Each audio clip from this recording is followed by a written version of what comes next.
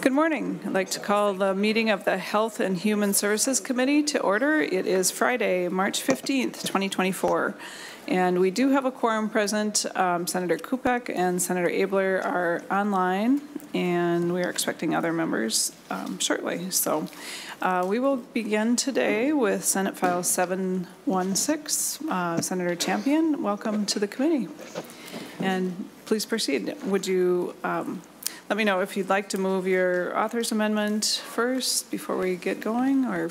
Madam Chair, that would be wonderful, because the DE or the DE1 puts the bill in the shape that we would like, and it's minor changes. So I will have a time during my presentation to articulate what those small changes are. But we'd love for the DE1 to be amended onto the bill.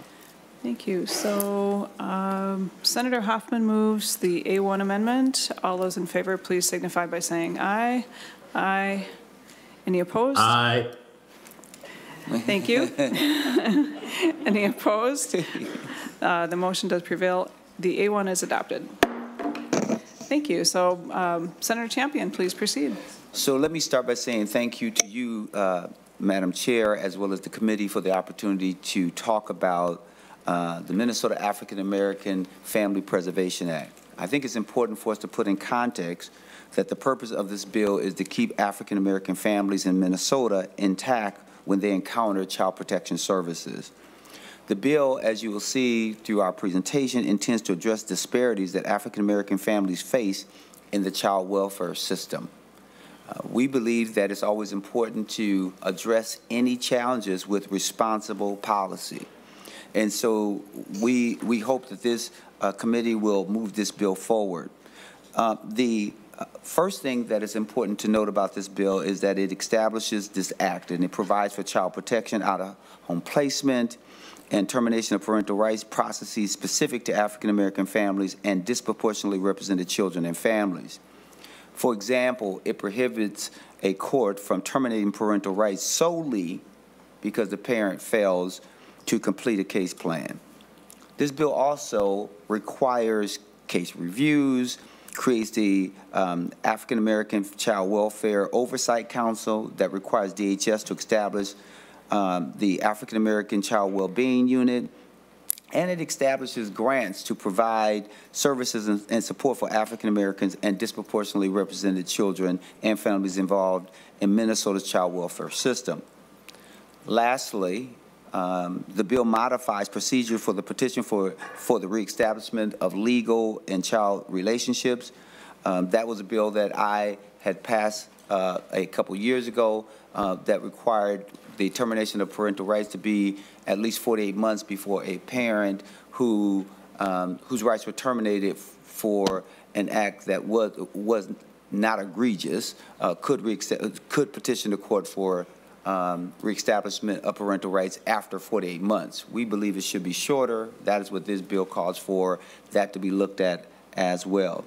But this bill also ensures a frequent visitation for African Americans and disproportionately represented children in out-of-home placement, and it requires a cultural competency for people working in child welfare systems and an appropriate unspecified amount of money to administer the act. One of the things that you're going to hear about is that, unfortunately, African-American children are disproportionately taken from their families in our system. And what I like to underscore is that not only is the parents' parental rights are terminated, but the system allows for that child to be separated from his whole entire family. That means grandma, aunts, uncles, siblings.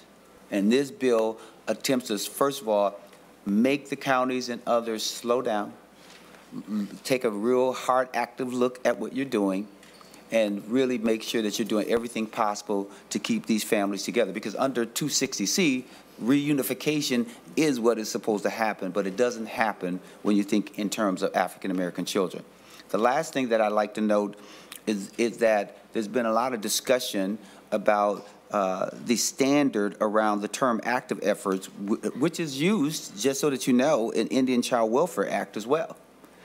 It requires local agencies seeking to place an Indian child, if we're looking at ICWA, an Indian child out of home to prove to the court that they made efforts to provide remedial services and rehabilitative programs to prevent the breakup of the Indian family, and that those efforts failed.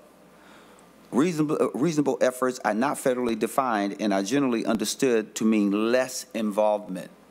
This bill and the amendment says, hey, you have to demonstrate and show that you've made active efforts from the beginning, throughout the process, and at the end in order to make sure you've done everything possible in order for African American children to remain unified with their family. And so the amendment also expands to disproportionately challenged families as well. So it's not just African Americans, because we do believe that when you think about the other disproportionately affected families, those are families of color as well. So with that being said, Madam Chair, I believe that it's constitutional. I know there's been a lot of arguments about the constitutionality of it. It is constitutional, because now with the amendment, no one can just say that it pertains only to African-American children, although they are the primary, as well as other children of color. So with that being said, we have a very limited amount of time, and we're going to start with Khalees Houston, who is the Executive Director of Village Arms.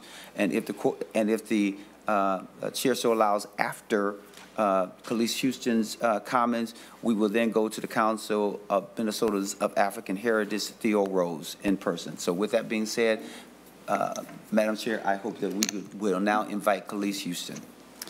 Welcome to the committee, and thank you. Ms. Houston, please state your name for the record and begin your testimony. Absolutely. Khalees Houston, Executive Director of Village Arms, Chair of the NAACP's Child Protection Committee. We aren't before you with a new issue here. We're before you with a decades-old matter that year after year worsens. Each time this body fails to act, the disparities increase for our families. And I want to make it clear as we go through our presentation that we are not discussing abusive families. We're talking about non-abusive families that need services and supports from family and community, not a government agency. So I just want to make that clear. The majority of our families are not involved involved in child protection for allegations of actual abuse. And this bill would not protect those that are actually abusing their children. So I want to make that clear. For years, the state of Minnesota, decades actually, the state of Minnesota has discriminated on the basis of race against black families, particularly in Hennepin County and Ramsey County, but it is a statewide issue. And this discrimination is evident in the historic, pervasive, and ongoing overrepresentation of black families in the child welfare system. Systemic racism exists at every decision point of the child protection process. African American children, we make up less than 10% of the total child population, but we're 32% of those that are displaced each year. According to DHS's data, we're coming into the system for less serious allegations, but our children remain 2 to 7 times more likely to be removed from home. So white families coming in for the same or a more egregious allegation are allowed to get in-home services and supports and services to keep their children and their family intact. I did provide the committee members with PowerPoint. I won't go through this whole thing for the sake of time, but I just want to note some of the disparities for you all. We're 3 times more likely to be reported to child protection once the call comes in. If the family is of African descent, they're 2.4 to 4.7 times more likely to screen that call in. Again, our children are 2 to 7 times more likely to be removed, and the longer our children remain in care, the more they experience multiple moves and placement settings. So foster home to foster home before just aging out of the system without permanency, meaning they're never adopted or reunified with their families.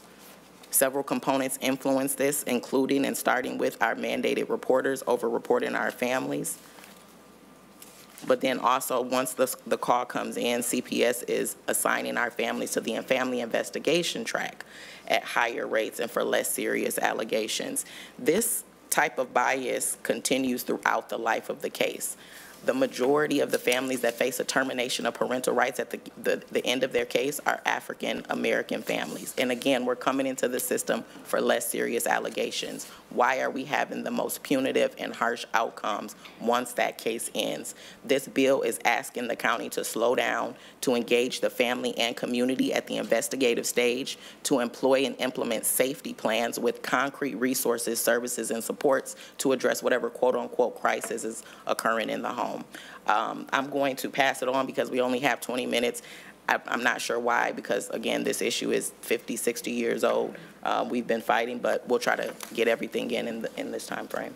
And Madam Chair, just to help here, again, we're underscoring the notion that reunification should always be the objective. And so with that, we would ask your, Madam Chair, I keep wanting to say Your Honor because I'm so used to saying Your Honor, right?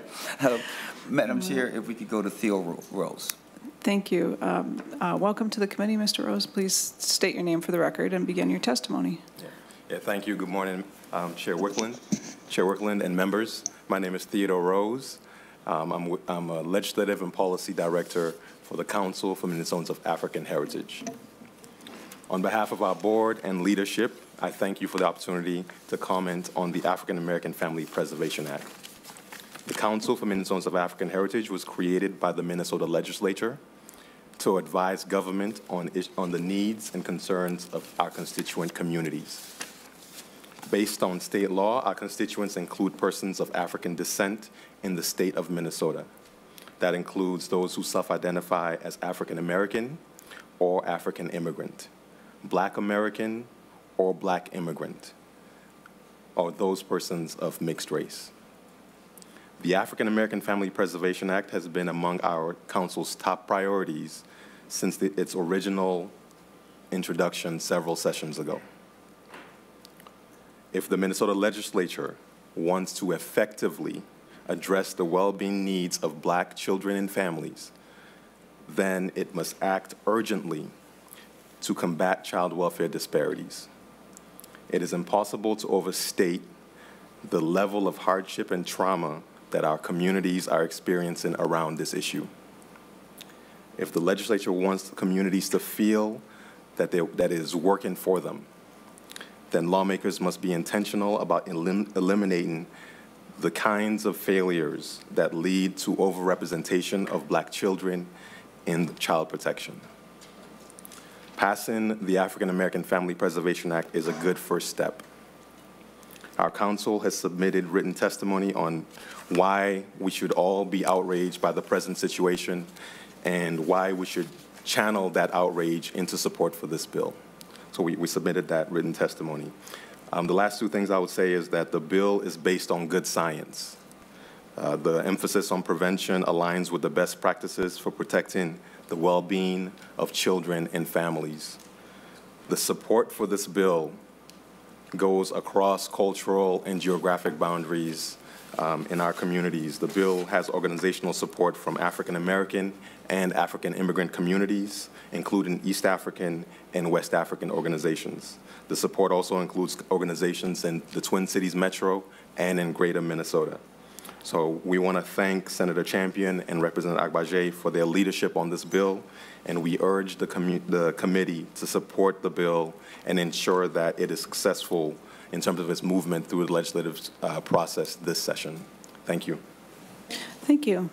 Senator Champion, I have a couple testifiers that are showing that they're on Zoom, and then I have some others that are in person. Is there Yes. a certain order that, or should we go to the Zoom test? So if I can say this, I want to underscore, and then I'll give you my thoughts about that. In your package, you should have received several support letters as well, so thank you to Mr. Rose for also identifying the support from their state agency, but even the Association of Minnesota Counties also support it, but I hope that you take a look in your packets and see the other support. With that being said, Madam Chair, we can go to Latasha Bacon, who is on virtual for a couple minutes testimony before we go to Declara Tripp, who is also a mother. Thank you. So, Latasha Bacon, if you could please state your name for the record and then begin your testimony. Okay, I don't know, my camera's not turning on, but can you hear me? Yes, we can hear you. Okay. Good morning. My name is Latasha Bacon. In 2018, I sent my children to a babysitter so I could work. Shortly after they returned them home, I noticed there was something wrong with my daughter, Layla. So I decided to take her to Children's Hospital, only to discover that her leg was broken. I was informed by the hospital staff that we were not allowed to leave and that Child Protective Services was coming to speak with me. Child Protective Services showed up 12 hours later, and I explained to them that the kids had just come home from their sitter. I told them exactly what happened, but unfortunately, they informed me that they were removing my daughter because I was the custodial parent and legally responsible for providing adequate child care. 5 days later, we go to our first court date, and they remove my son. They inform me that even though they are not sure when the injury occurred, I am the custodial guardian, and by law, I'm responsible. So our first court date was a petition to terminate my parental rights. I have no criminal record. I've never been in trouble of any kind, with no previous contact with child protection. My children were placed in multiple foster homes where they were abused. I continuously reported the abuse, and it was ignored. They removed my 7-year-old son from the Betletch's home after he reported the abuse and even tried to protect his little sister from the abuse by taking her and running into the woods to hide. My infant daughter was left in the Betletch's care alone, and shortly after his removal, unfortunately on August 26th of 2018, I was informed that my 18-month-old daughter, Layla Jackson, was in the ICU with no brain activity, only to learn her death was the result of child abuse. To add insult to injury, Jason Betletch, the foster father, who was not properly screened to be a foster parent, is witnessed in video screaming white pride at my daughter, but that is still not being considered a hate crime. His wife ignored the abuse, even going as far as talking to her family about how she hoped that she wouldn't lose her child because he was being abusive to the foster child. Even with the thought of losing her own child, Mrs. Betletch did nothing to report the abuse and wasn't charged with the crime even after Layla's death.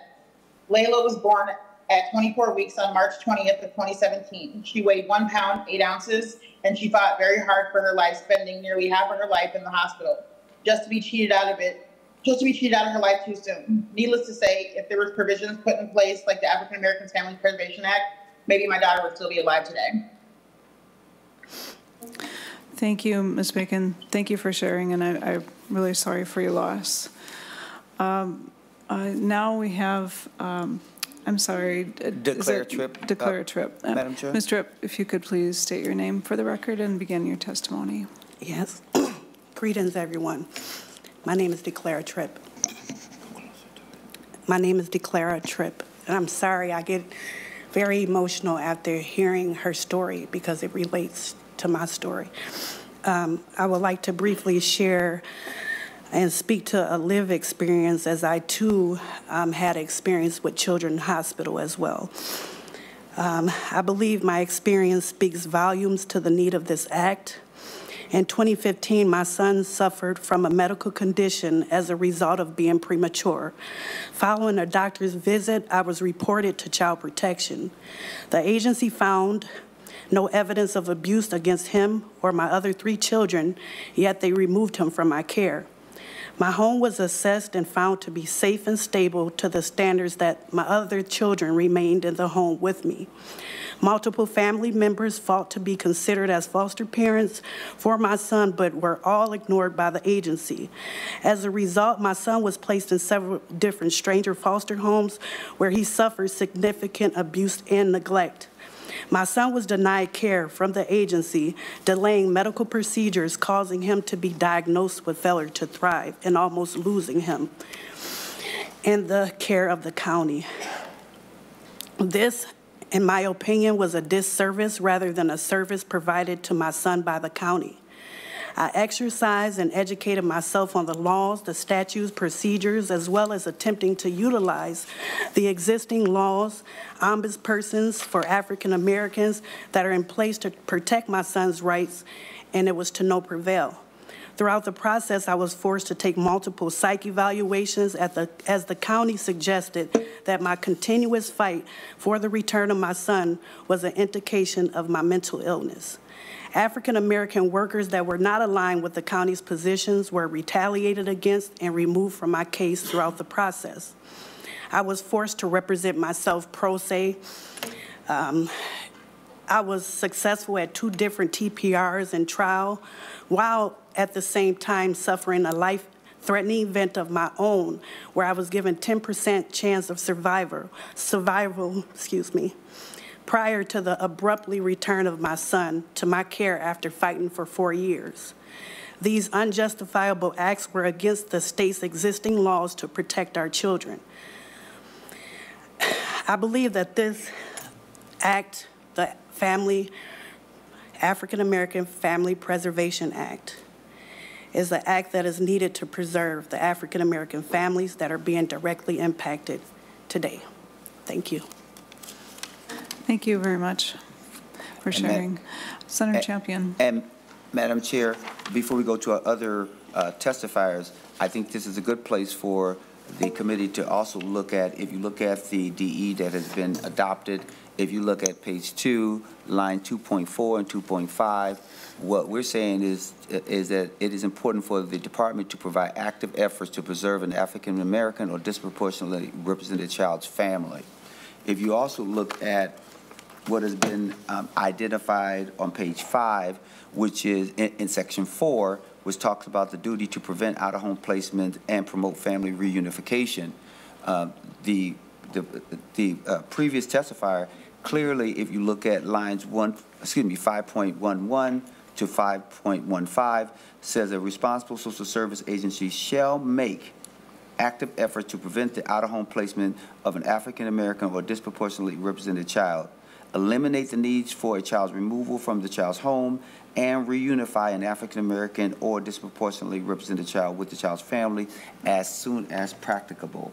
One of the things that Ms. Houston talked about, we recognize that there is some things that families will go through if there's abuse or alleged abuse or alleged other things, but we don't think that this body or any other body should always just conclude that when an African American family faces the child protection, that is for abuse. And she's talked about, Ms. Houston identified the differences in treatment. So with that being said, Madam Chair, we had asked for Cynthia Wilson, who's with the NAACP. She's the president. She's on virtual, followed by Rhea Bornman Spears, who's with Child Protection and a family law attorney. Thank you. Welcome to the committee, Ms.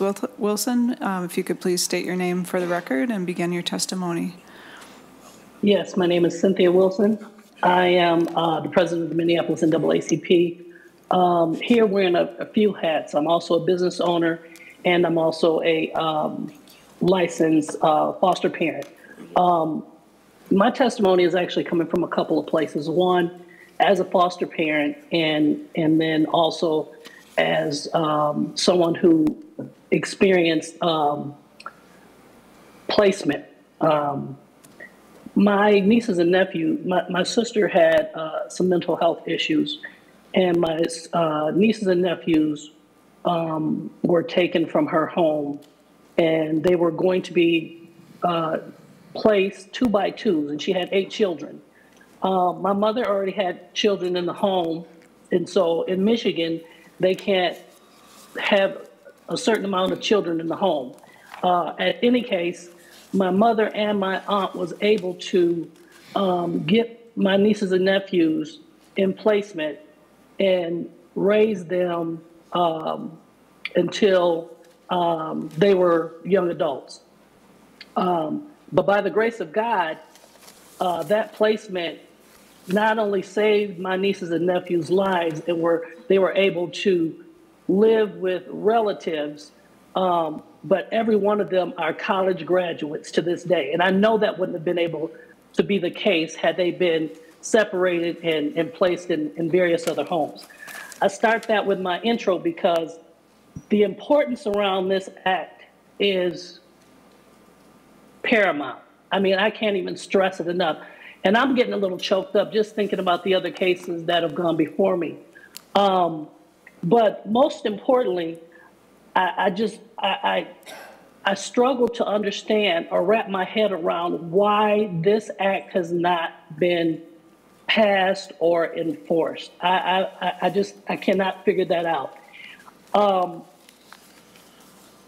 Then I think about how eloquently those testimonies who went before us have stated fact after fact of what this act does, how we're still, as Khalees has said, we're still decades behind. And the longer we wait to pursue any action, we're displacing children one day at a time.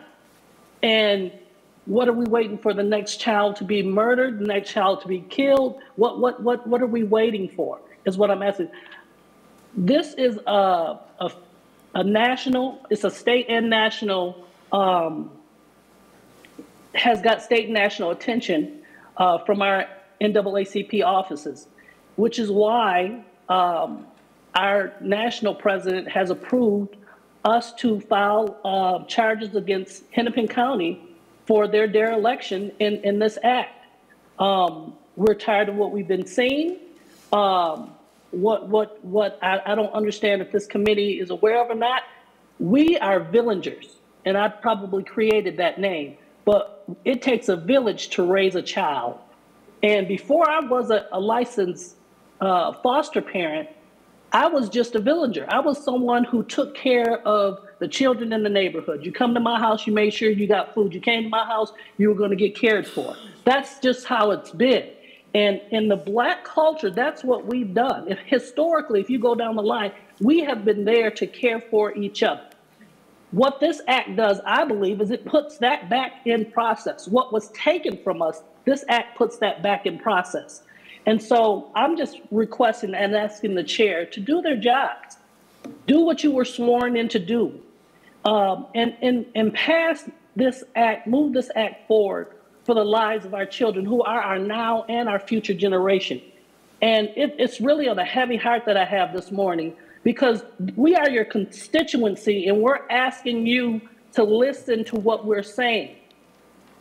Listen to what we're saying. Have compassion about our children. African-American children are dying. African-American children are being displaced. African-American children are not being intentionally replaced in their homes, which is what is supposed to be happening. When you take these children out, they're supposed to be rejoined to their families after whatever they need to have happen so that they can be replaced. But what's happening is that we're checking every box, but we're still not being able to get the kids back in the homes.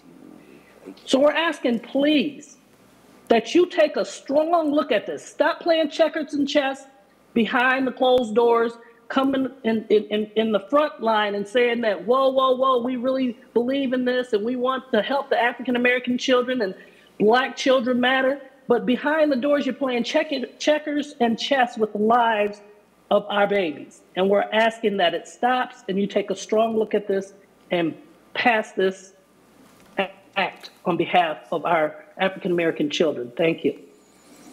Thank you very much for your testimony. And now, is it Ms.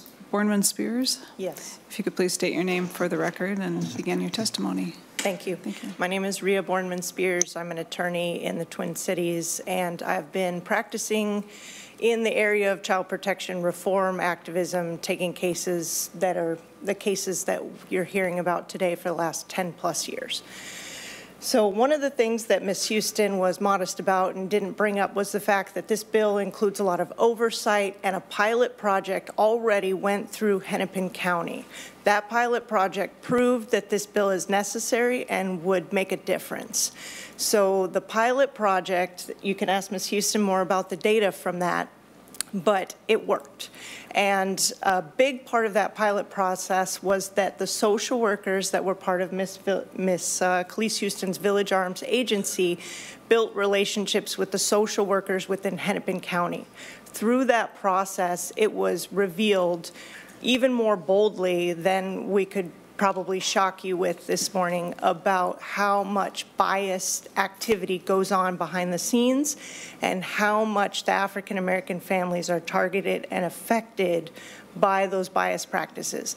We found information about social workers being told to change notes to affect families in adverse ways.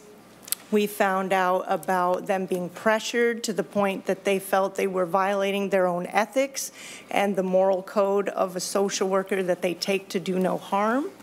We found that they were actually having their jobs threatened or leaving their jobs in order to avoid making an adverse action to the certain African American families that they were assigned to. And this happened, there's at least 6 social workers that we know of that are willing to talk about that. I've got a transcript from a trial we just completed where that was put on the record and not disputed by the county. We have emails to show that that was going on. You've heard the president of NAACP talking about a lawsuit. Impact litigation is another way, of course, to resolve these issues, but the bill would be a much more amicable way because, of course, that would cost the counties and the taxpayers a lot less money. Mr. Champion referenced it, and I want to make sure you've heard it because Ms. Tripp also brought it up in relation to her own case. There are statutes and rules that should protect these families and should prevent what's going on, but they're not followed. There's also a lot of discretion within a lot of those. Ms. Houston made the point about the fact that this bill isn't about the families where abuse has occurred. Neglect is a term that can be interpreted by each individual social worker. And so if there's an expectation from management within the different counties or implicit bias, there could also be, you know, we'll give them the benefit of the doubt. Maybe sometimes they aren't aware of the biases that are happening. The pilot project was able to have regular conversations and consults. That's a big part of what happens with the oversight, is there's constant community involvement, constant conversation that helps these workers to see a different way of managing the families. They reduced removals with the pilot project. They proved to the county that there was relative support that existed that wanted to come forward. A lot of the cases I have taken over the years and pro bono have been for relatives fighting against the county to be able to adopt their own relative children. I have repeatedly had to fight with the county, even if an African American family member was foster care licensed by the state of Minnesota, they have been denied the right to raise their own relative child while the child or children have still been placed and adopted at the with the county's blessing, of course, by non-relative white families. And that is all kinds of long-term effects, and we have tons of research to show that we shouldn't be doing that, and we still are. Thank you for your testimony. And Madam Chair, I recognize that time is of the essence, and I appreciate that, and I appreciate the time to talk before this body. There's 3 provisions that I want to just turn your attention to so that when you look at it and consider it, moving it on, is there. Number 1, if you look at page 8, section 6, lines 8.5 to 8.9, where it talks about, so no one can think that we're trying to do anything other than protect children. It says, nothing in this section shall be construed to prevent the emergency removal of an African American or disproportionately represented child's parent or custodian, or the emergency placement of the child in a foster setting in order to prevent imminent physical damage or harm to a child. We recognize that, we put that here, and the only other change that from the original language to the DE is that we expanded on the emergency removal language in order to make sure that we are all very clear and definitive about that. The other notion I want you to consider is page number 6. When you look at non-custodial parents, temporary out-of-home placement, we think it's important for the responsible social service agency make active efforts to identify and locate the child's non-custodial or non-adjudicated parent and the child's relatives, to notify the child's parents and relatives that the child is or will be placed in foster care, and provide the child's parents and relatives with a list of legal resources. And that notice also allows for that non-custodial parent and family to step forward in order to care for that child, because we believe that to be important. And last but certainly not least, if you look at page 11, section 8, If you look at the accountability notion that I last testified was highlighting, that is addressed in the bill. If you look at line 11.14 and then it goes on, but I'm going to read the beginning of what's at 11.14.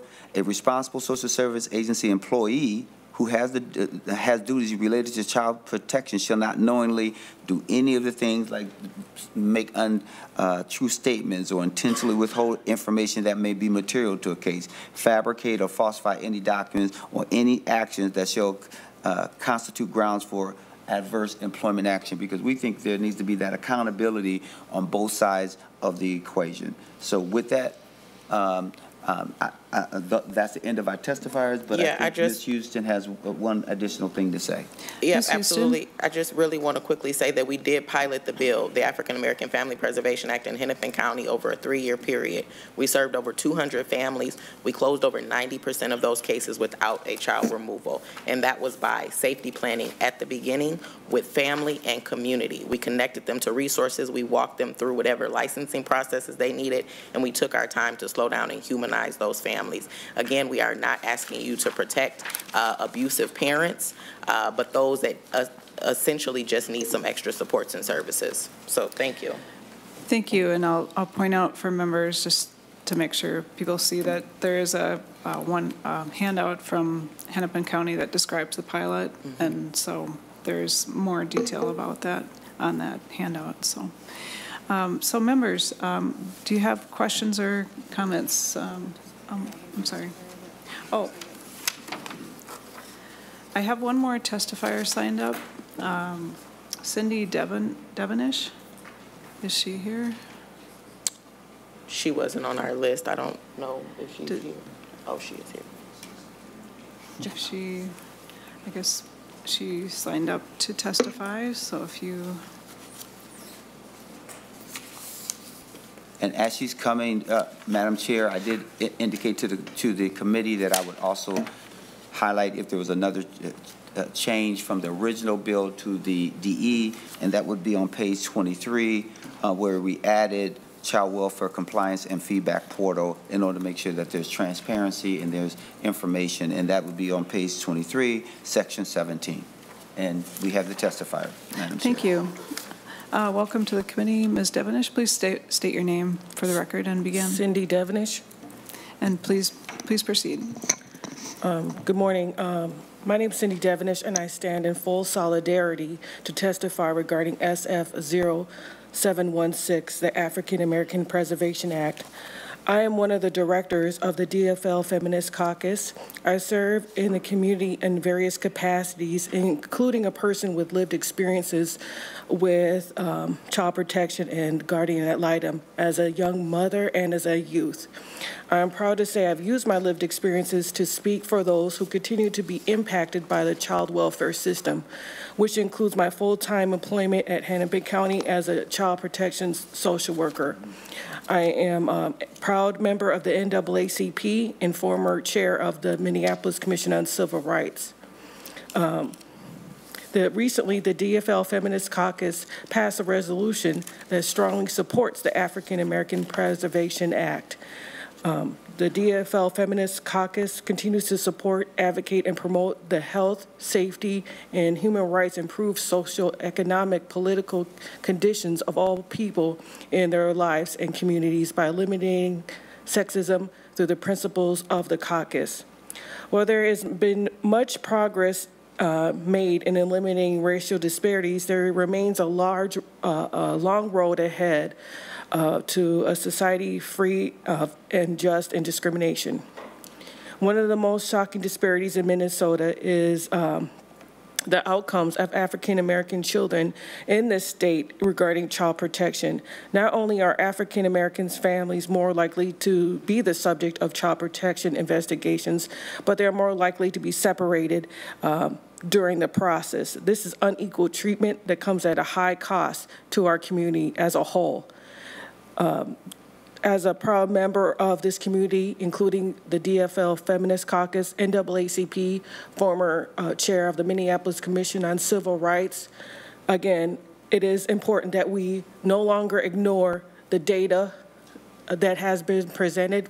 It's important that we no longer ignore the testimony of people with lived experiences and the trauma that continues to impact our community. I'm going to speak quite frankly and risk the loss of what may be my employment. As a current Hennepin County employee, I have been removed from a current child protection case because I speak against the TPR, termination of parental rights, on a family member that has been very active in his case plan. And because I disagreed with the termination of parental rights, I've been removed from the case, and a new caseworker has been appointed, even though he's following Statute 260 of the DHS, which states that we have a duty to ensure that our fathers have a right to parent their child. And this father is being denied of that right and removing me from the case plan because I'm against termination of parental rights. And I've recently reported these devious actions. This act, the African American Preservation Act,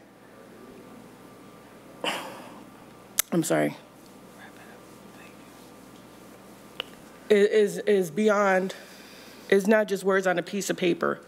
It is what is needed in our community.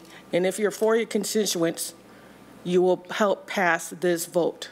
And I implore you to help pass the African American Family Preservation Act. Thank you. I want to add, Cindy is not the only social worker. I'm sorry, I just need to acknowledge before you. Ms. Houston, go ahead. Oh, okay. Cindy Devenish is not the only social worker that's been forced to make allegations against families or substantiate abuse when there was no evidence of abuse. During the pilot, we were actually cut short in 2023, the month of March. We were supposed to continue the pilot until December, but because we advocated too strongly for a case, they stopped giving us new cases. There was a young African-American couple that was reported to child protection by their daycare because one of the children had a mark on his face. The family was investigated by a social worker. The first investigator, a white investigator, found no evidence of abuse and was prepared to close the case.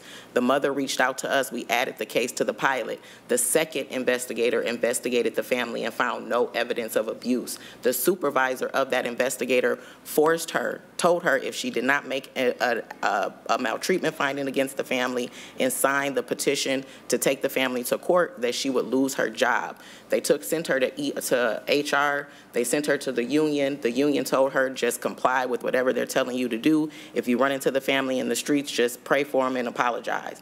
I cannot make this up. Benta Berry Toe. It's all, we have the transcripts for this now because we're still fighting the maltreatment finding for this family. She quit her job rather than to make this maltreatment finding against this family. So the supervisor of that social worker signed the 14-page petition that was full of fluff, took the family to court. The judge saw right through it, and thankfully, because of the help of the NAACP, the case was thrown out that day. Rhea Borman-Spears is the attorney on that case. We're still in court now fighting the maltreatment finding that was still made against this family. Everyone that investigated or had any contact with this family said this is a great family. Even the daycare that reported them.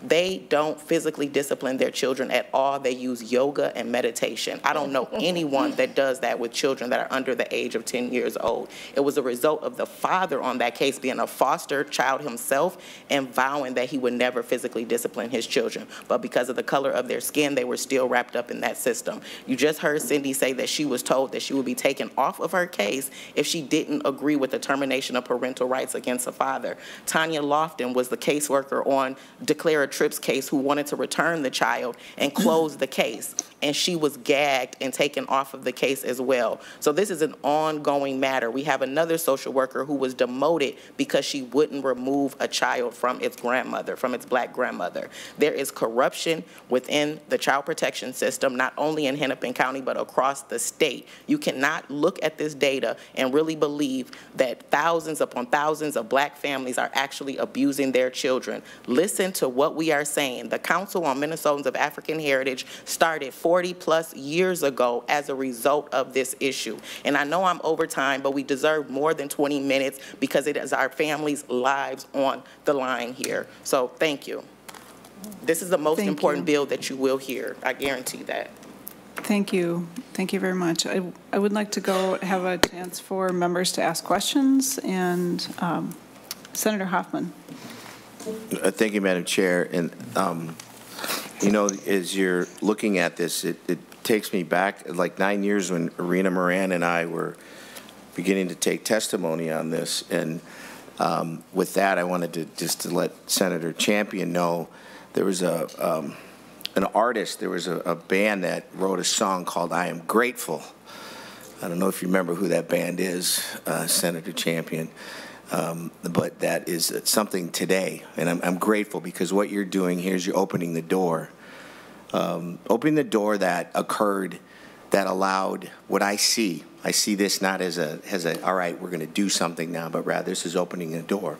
Miss Tripp brought up her incident with the system, and the system failed Miss Tripp. And it reminds me this, because of the fact her child had a medical condition, Senator Champion, it's a person with a disability, right? The system is disproportionately goes against folks like Miss Tripp. And it was to the point where, if I can, Madam Chair, the U.S. Department of Justice and the U.S. Department of Health and Human Services stated that the child welfare discrimination policies toward parents with disabilities are longstanding and widespread. The National Council on Disabilities said the President and the U.S. Congress on this matter described the child welfare system as biased toward parents of kids with disabilities. Ms. Tripp system encounter would not be fixed with your bill because you don't have in there disproportionately represented child, a child with a disability in there. It's a simple oral there, Mr. and Senator Champion. And because when you look at it, the parents of children with disabilities make 9%, you know, of the nation, yet 20% of all foster youth are kids with disabilities. Now, this is another one, the intersectionality conversation in there, the majority of those are kids of color. And so you've now just ratcheted it up. So I'm glad this bill is coming because it's going to absolutely open the door to be able to say the system needs to be looked at. There was a book that was done many, many years ago.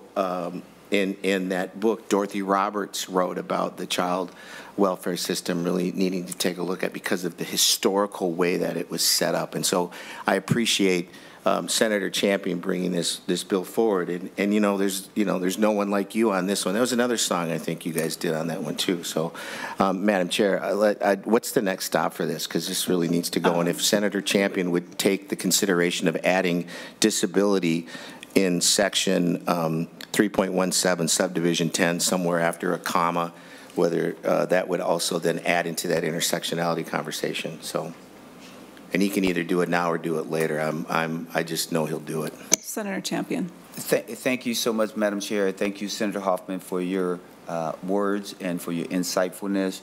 We think the language includes those with disabilities when you look at active efforts, but we'll certainly chat with you about that and see and just make sure that we have the right language that is inclusive, because we do say or disproportionately represented child's family, so that would include disabilities, young people with disabilities as well.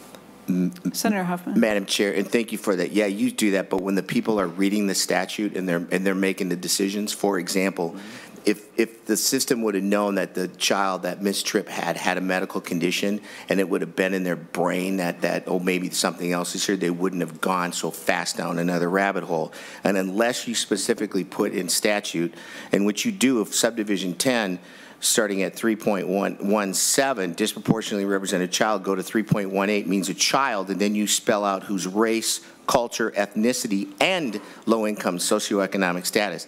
Disability and low-income, disability and unemployment, they all go hand in hand. In this case, for example, Hennepin County Medical Center wanted to do a discussion on equity, and they refused to talk about intersectionality when they didn't realize that 30% of people that of race have a disability that are at HCMC, and it's just like, we got to have that piece in there. And I'm just saying, and unless you delineate it out, Mr. Lawyer, you know that someone's going to go, well, I don't see it in there. I think that needs to be in there just so it just tells the system, oh, by the way, we are including. So Miss Tripp's child is never ever runs into that example, or somebody like Ms. Tripp's child never runs into that example again. Does that make sense? Senator Champion. And Senator Hoffman, we will certainly chat with you about that. We will make that commitment to have that conversation so that all the language lines up, because we don't want Ms. Tripp's child or situations that would involve Ms. Tripp's child to be a problem. So what's the disposition of this, Madam Chair? It needs to move to the Judiciary Committee, so we will finish our discussion and then we can proceed. So, Madam Chair, then may I ask, would Senator Champion, Mr. Senator Champion, would you be willing to add it in Judiciary, or should I just go ahead and make a motion to do an oral amendment here? Senator Champion. Senator Hoffman, we can have a talk about that just to make sure that the language in other places is right as well, right? Because there's more than one place that we'd have to make that consideration around. You have our commitment for us to have that conversation. That's all I needed to hear. Thank you, Madam Chair. Thank you. Senator Abler.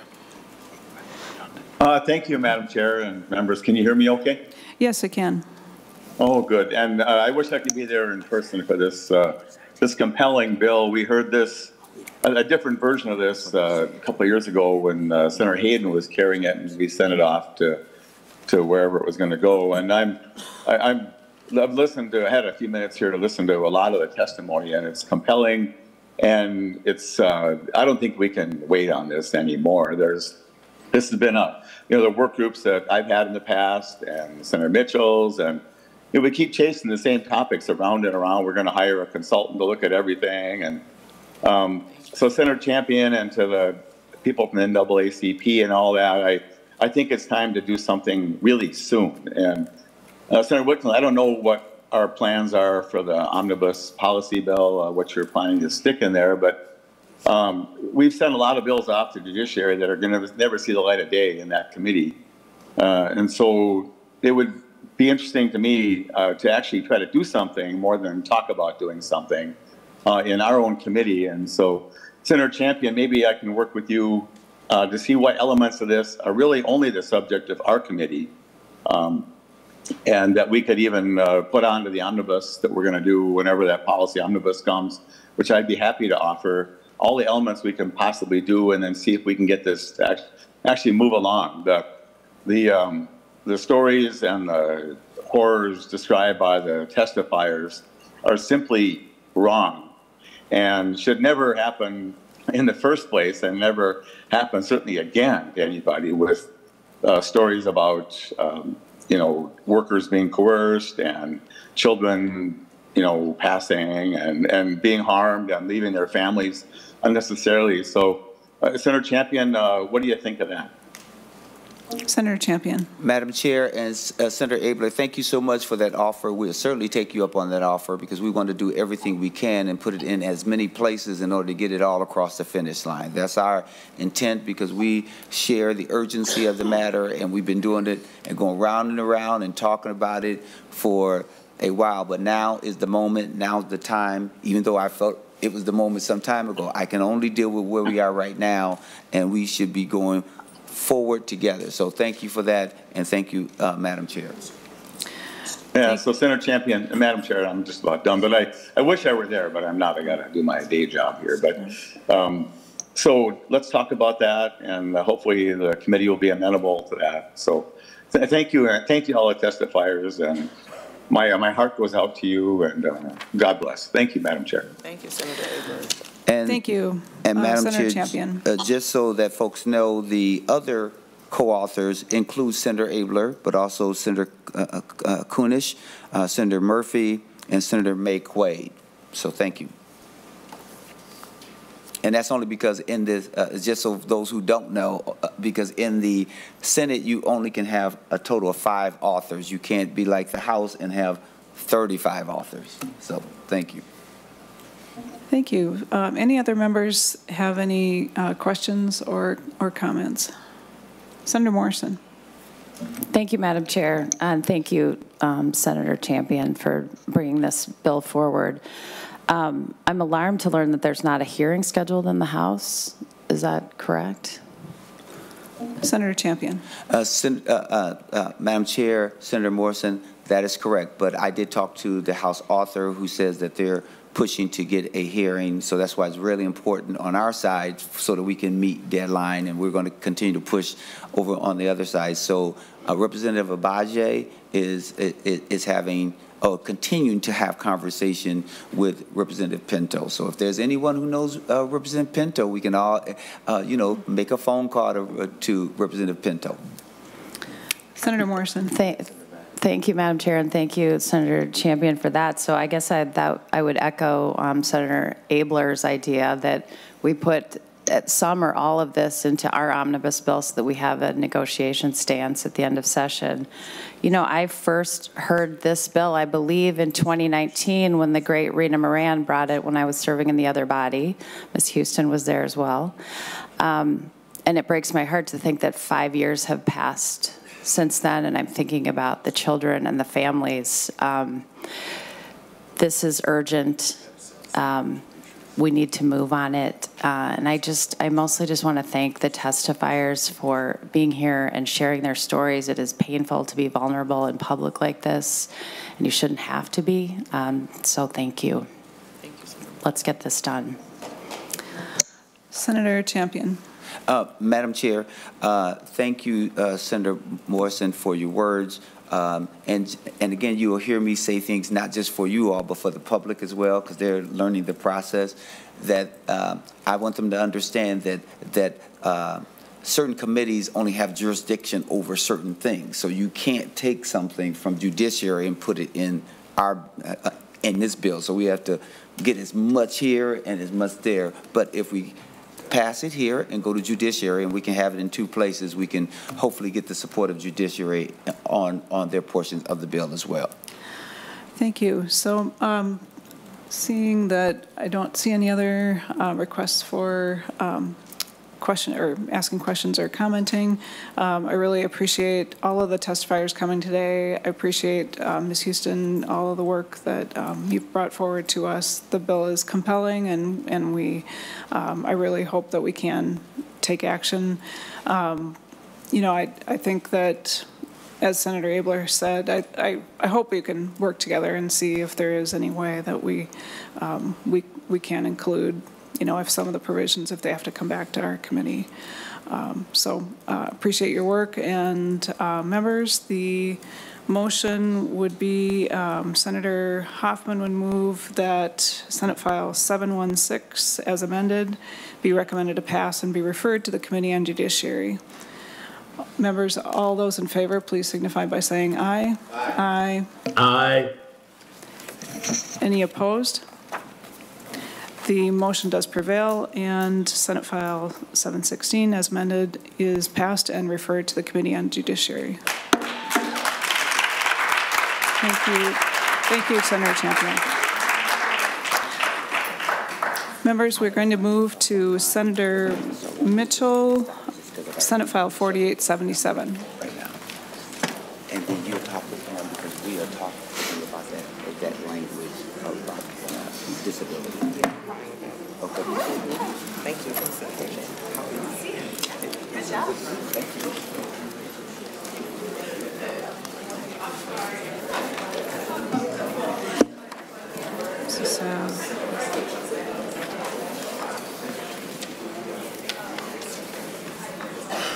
Welcome to the committee, Senator Mitchell. And I see there's an A1 amendment. Would you like us to adopt that as an author's amendment? Yes, please. This is my first stop, and so if everyone could please put this in the order that we want it in. Can you, if you, as you leave the room, if you could be quiet, more quiet, so that we can hear Senator Mitchell. This would get it in the order that I wanted in, please. Thank you. Senator Morrison moves the A1 amendment. All those in favor, please signify by saying aye. Aye. Any opposed? Any opposed? The motion does prevail. The A1 is adopted. Thank you so much, Madam Chair. I would also like to thank the three members of the committee that are co-authors on this, Senator Bolden, Senator Morrison, and Senator Abler. This would create a review for some of our critical incidents. It establishes a multidisciplinary local child mortality review team, and which would be able to participate in local critical incidents reviews. It asks DHS to establish a child mortality review panel for those incidents related to maltreatment, because the underlying goal would be that when something happens, there might be a criminal investigation or something else, but we also want to look at this systemically and say, like, where did something go wrong in the process that, you know, a child was lost in the system. Here's some of the needs for this. When a child passes or nearly dies because of suspected maltreatment, we want that review so that we can improve policies and practices going forward and learn from it. This would be distinct from investigations that also occur, which, as I said, could be a criminal or a maltreatment investigation, and it allows us those opportunities for improvement. Some of the problems with the current process, it can be complex and confusing and buried in statutes. Our system is very county-based, so it can also, what those reviews can look like might look different at different counties, and they tend to be focused more on compliance in the current system, but might not do things like make recommendations or work with partners such as the judicial branch, law enforcement. Some of the reviews might have to wait for the conclusion of litigation instead of immediately kind of also starting that review process. And doing it this way would just add to some of the transparency. Just to quote a Star Tribune article from November 3rd, a Star Tribune survey of more than 24 counties shows that compliance with I'm kind of paraphrasing, with the mortality review requirements is spotty. Some counties fail to conduct the reviews, others take years to complete them. And one of the DHS deputy commissioners said they could not think of a single policy or procedure that has changed as a result of the mortality reviews in the past 5 years. So we really want to actually be taking that thorough look at that, and that is the purpose of the bill that I have for you today, is to set up that process so that we are conducting a more thorough review and actually coming out of these tragic situations with a process for improvement. Thank you, Senator. Excuse me. Thank you, Senator Mitchell. I don't have any other testifiers listed. Members, do you have questions or comments for Senator Mitchell? Senator Utke. Thank you, Madam Chair. And Senator Mitchell, for a little clarity, and I'm on page 4, line 13, where it talks about the local child mortality review teams. It talks about each county shall establish this team. Is this using current employees and just, well, mandating them to do something else, or would this take additional staff? What do you envision there? Senator Mitchell. Thank you, Madam Chair. Within this, it says that the local welfare agency's child protection team can serve as that local review team. It does use the word may, but then also it says shall include but not limited to professionals with knowledge of the critical incident. So if you have the people, you know, it could be a little fluid, because if you have the people within the department and they are able to have that knowledge base and the knowledge of the incident to conduct that particular review, then you could do it that way. There might be a situation where sometimes these cases do bound different counties, or maybe there's a law enforcement component. So hopefully in that case, you would ask some of those other people to the table as well, whatever was needed. But within the framework, it does say that the local welfare agency could serve as that review team if that was appropriate. Senator Udke. Thank you, Madam Chair.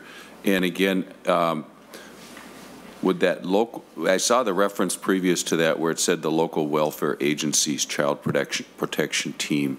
So do the counties all have that at this point? You know, in our part of the state, our counties are low population, and you know, so their staff and stuff is also low in numbers. And I was just wondering, I just wanted clarity to make sure we're not having to have them add staff, or where do these additional responsibilities fall? And so I guess if they all have that welfare agency currently, then they do have those teams. But do they all have that as we speak? Senator Mitchell. Thank you, Madam Chair. Thank you for the question. Child welfare is run by the county, so every county would have a child protection division. Senator Udke. Is that okay? Any other questions, members? Is there anyone? Nobody online is asking for. Okay. I don't see any more. Oh, excuse me. Senator Abler, did you wish to comment or ask a question? I see your hand raised, but maybe that is from before. Sorry, Madam Chair, I forgot to lower it, but it's a really good project. I was just trying not to talk on everything today. So thanks, and I appreciate you noticing me, and I'm going to become unnoticed now. Thank you, Madam Chair. All right, thank you. Senator Mitchell, any final thoughts? This bill, you know, will, as amended, will be referred to judiciary. So any final comments? No, I appreciate the committee's time and attention to this, and look forward to better serving the children of Minnesota. Thank you. Thank you for bringing it forward. So the motion would be Senator Bolden moves that Senate File 4877 as amended be recommended to pass and be referred to the Committee on Judiciary and Public Safety. Members, all those in favor, please signify by saying aye. Aye. Aye. Any opposed? The motion does prevail, and Senate File 4877 as amended is passed and referred to judiciary. Thank you. Thank you. Next we have Senator Seeberger.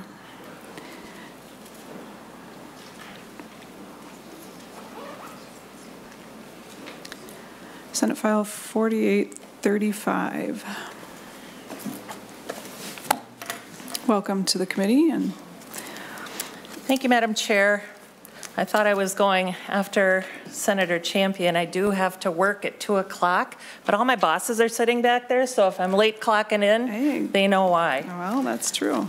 It looks like you have for Senate File 4835 an A1 amendment. I do. I have an A3 amendment I would like to offer as an author's amendment. Does that replace the A1 amendment? No. Oh.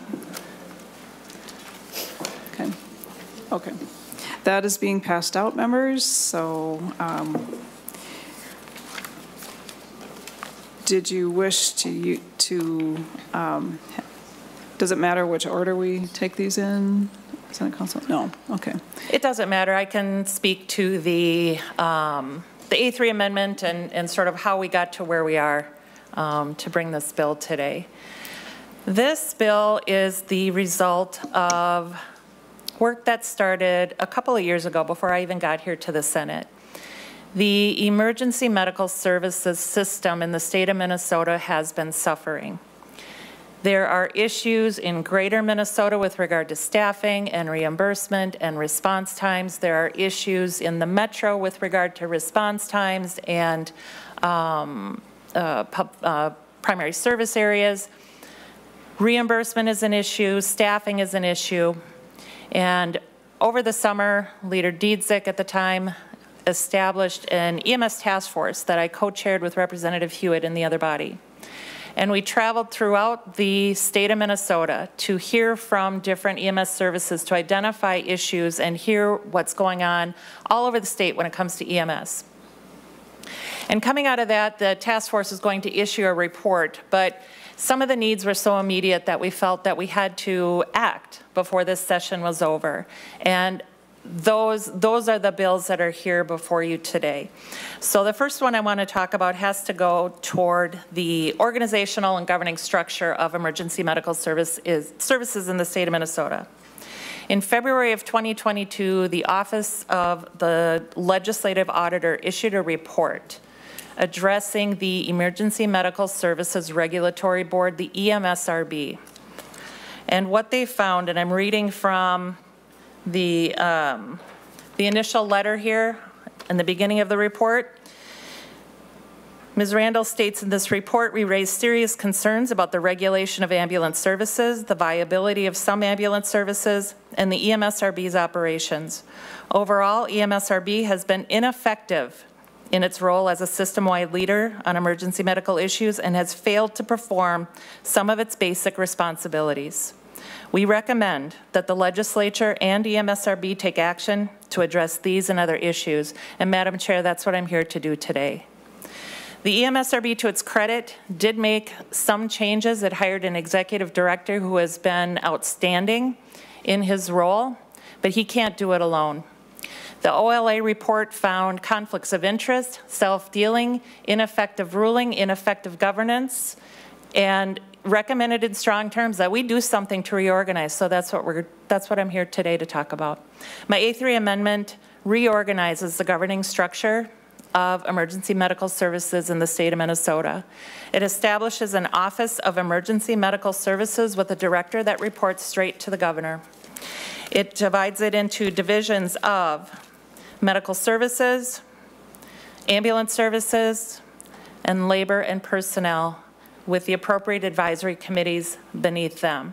It takes the responsibilities and duties that are currently overseen by the EMSRB and divides them into the respective divisions within this Office of Emergency Medical Services. We need some oversight when it comes to emergency medical services. We need some growth from the EMSRB. The EMSRB served its purpose when it existed. It's now time to change and address the shortfalls, problems, conflicts that the auditor found when they conducted their audit 2 years ago. You will see a number of EMS professionals behind me, including senior management in my own organization where I work, that are here not necessarily in supportive of this change. But as others have noted, change is hard. And we need to do the right thing by not only our patients who expect ambulance services, but our employees, our service providers, whether they be private providers or city-based. And this bill will do just that. Members, would let's adopt the A3 amendment, since that is, the author is moving that. Senator Bolden moves the A3 amendment. Members, all those in favor, please signify by saying aye. Aye. Aye. Any opposed? The A3 amendment is adopted. Thank you. And now, would you like to proceed to testifiers, or do you want, I noticed there is another amendment. Do you want to do that now or talk about that now? Or sure, I can offer the other amendment or talk about the other amendment now, and that is the A1 amendment. The other piece of this puzzle is, so I just talked about the governance structure, and that's something that stems from the OLA report and the work that's been done since then to address those issues. So that's the governance structure. The system itself, there's areas in the state that are in dire need of some change. And I'm thinking of Greater Minnesota, Senator Hochschild's district, Senator Rasmussen's district. Those are two places where we went as an EMS task force and heard the problems, the dire problems, the crisis really that they're in. So what this does is this amendment would establish two, we're calling them innovation zones, pilot models in greater Minnesota, looking at Senator Hochschild's district, the Arrowhead in the north, up by the range, and over in the Elbow Lake area, Senator Rasmussen's district, where the need seems to be the greatest. And those systems rely primarily on BLS services, which are EMTs, kind of a lower trained level of emergency medical response personnel, and the volunteer model. So when a call goes out, folks in the community have pagers. The pager goes off, that they drop what they're doing, they go down to the station, they put on their jumpsuit or whatever it is, get into the ambulance and drive to the call. That takes time. What this model will do is it will implement a full-time paramedic, which is a higher level, skill training level of emergency medical services provider. That person will immediately go to the call, begin providing ALS care on scene until the BLS ambulance gets there. If the ALS provider gets out there and decides that this isn't a transport or no ambulance is needed, they can cancel the ambulance. But what it does is it gets a higher level of care to the patient quicker than what we're seeing now, and it will take some of the burden off of the services that we're seeing in greater Minnesota. We're doing this as a pilot program, as sort of an innovation zone for 2 years to gather data and see how well it works. Because we need to do something in the state of Minnesota to rethink how we deliver pre-hospital care to people here. If what we heard out in the task force hearings was that what we're doing now is not working. We have ambulance services struggling. We have significant staffing issues. We have reimbursement as a problem. So the task force will be issuing a report. We have additional recommendations, but we were trying to, we saw that the need was immediate. And we felt that we, meaning me and my co-chair, that these were two things that we could do right away to start addressing the immediate need and gathering some data that will inform how we proceed in the future. So the A3 amendment establishes these innovation zones, the pilot program of the Sprint Medic model to begin that process of rethinking, reimagining, and making delivery of pre-hospital care in the state of Minnesota better. Members, do you have any questions about the A3 amendment? Senator Bolden. Thank you, Madam Chair. Just a brief question, Senator Seeberger. As you talk about staffing issues, and I have heard that as well in this space, is there a concern around staffing the ALS paramedics to be able to go, like, is there staff for that, or do you have concerns about that, or how have those conversations gone? Senator Seeberger. Thank you, Madam Chair. Senator Bolden. We've done the homework on this. We have staff. We have agencies and entities ready to staff these Sprint Medic cars. They're not ambulances. They're not necessarily ambulances. They're a squad that will go out with a paramedic with all the ALS equipment that they need to begin providing a higher level of care. So we don't have those concerns because we kind of did our homework before coming to the committee here to ask for this amendment. Senator Bolden? Okay. Okay. No other questions. Members, Senator Bolden moves the A3 amendment, or no, excuse me, the A1 amendment. Members, all those in favor, please signify by saying aye. Aye. Aye. Any opposed? The A1 is adopted. And now we can move to your testifiers, or you don't.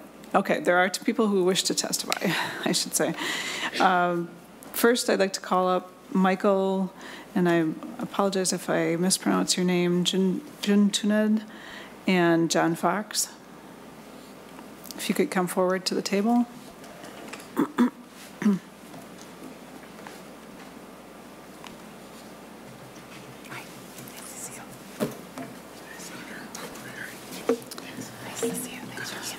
Welcome to the committee, and please state your name for the record and begin your testimony. Hey, good morning, Madam Chair and committee. I do appreciate you taking the time to hear this issue today. My name is Michael Juntunen. I am the incoming president of the Minnesota Ambulance Association. And do want to admit openly beforehand, I did not get a chance to fully read the amendment that was just placed in.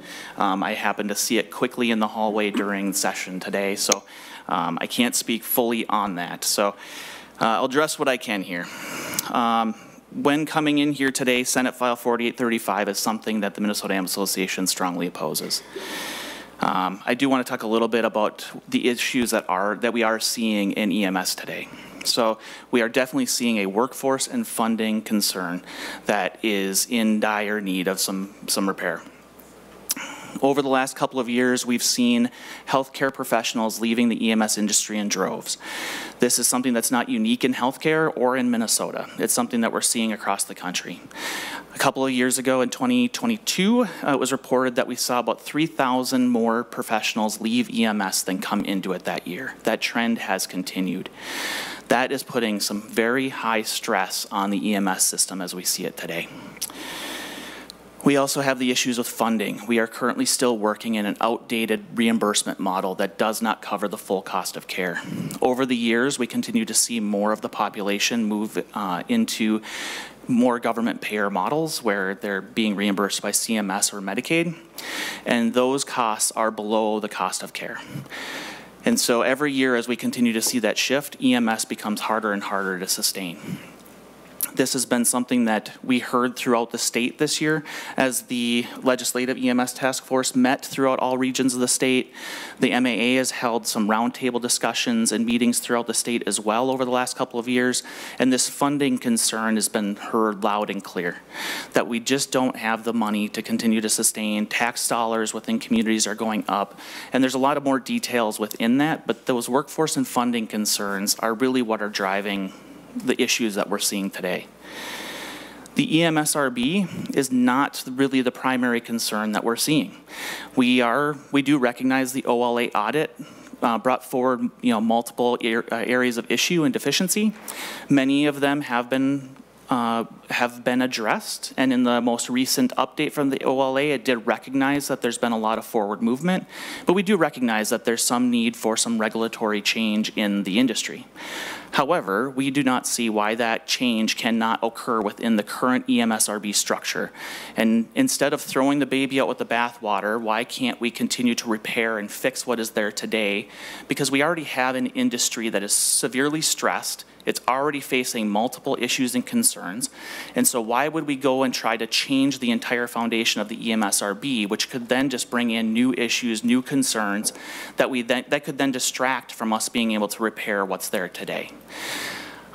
There's some parts of the recommendation that I read today that I think we could see potential in, but to completely start over new and to try to do this quickly seems a bit reckless. Our ask would be to continue to take in public comment, industry comment, continue to have the EMS regulatory task force meet and try to really review how this could be a win for the system as a whole, and so that we can really move things forward.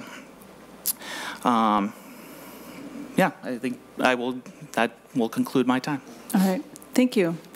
Mr. Fox, thanks. Okay. We're having internet issues, I guess, or connectivity issues. What are we? Well, she just lost it too. I think to get out of the store, should be okay. We might lose the members on that, so it keeps happening. Oh, okay. Yeah, I guess we'll have to watch if we are having connectivity issues to make sure that we get the members back online. But Mr. Fox, if you could proceed with your testimony. Hello. Thank you, Madam Chair and members. My name is John Fox. I'm a paramedic that's worked predominantly rural throughout my somewhat 20-plus, 30-year career. I'm currently working at a small community service in Dodge Center, Minnesota. We are very fortunate. We have had a great culture. We've got great leadership. We have an incredible team of great BLS volunteer providers. We would not be able to do what we do without our great EMTs that come in and donate their time. But the longstanding issue and the things that I'm here to talk about is, as it is right now, the EMSRB isn't the prime focus in rural. It is the funding to try and make sure our workforce and other issues keep getting addressed. There was some pretty good financial data that came out recently on about that $50 million worth of donated labor that has been masking this problem for years. We can talk about Medicare, Medicaid, all those other things, but this is the stuff I deal with and have dealt with most of my career. What we need right now, and what I would like to see, is not this, I think Michael said it too, is the distraction. Certainly things can change. I love the idea, the attention we've been getting, but what we need right now is we are in crisis. We have services that are about ready to fall. I mean, literally, and I know that that's what drove some of this stuff going out there. Wednesday, so Thursday, yesterday, we were actually covering both our neighboring services because they were not able to staff. And we aren't much different than they are. And that's all throughout the state. We are ready to go. And if we don't get the funding, we have some other issues. That's where we need to be looking at. Other things that we can talk about too, and I love the innovation idea. I love that idea of maybe some more tiered response. But I'm not a very popular paramedic because I would say that BLS, EMTs are the foundation of what we do. They can do most of what we're at. Even one of the big conferences last year, FDIC, the medical directors recognized that the only reason we have paramedics on every truck, or tried to do that, was financial, because we could bill more for it. If we let EMTs be EMTs, and we expect them to be EMTs, we got some really good care out there, and we supplement it with a few medics. In the chase car model is an awesome idea, but what we need right now, and I'm just going to spin right back down to it, is not the distraction, but we need to work on the workforce and the funding for my rural folks that are out there. They're doing great work, but they just need some help. That's what I have, so thank you. Thank you. Next, I'd like to call up Buck McAlpin and Mark Contarato. Come up to the table.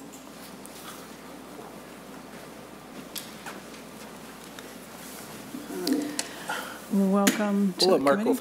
Dr. Contarato go first, if we could, Madam Chair. Mr. Contarato. Madam Chair, members of the committee, thank you for letting me testify today.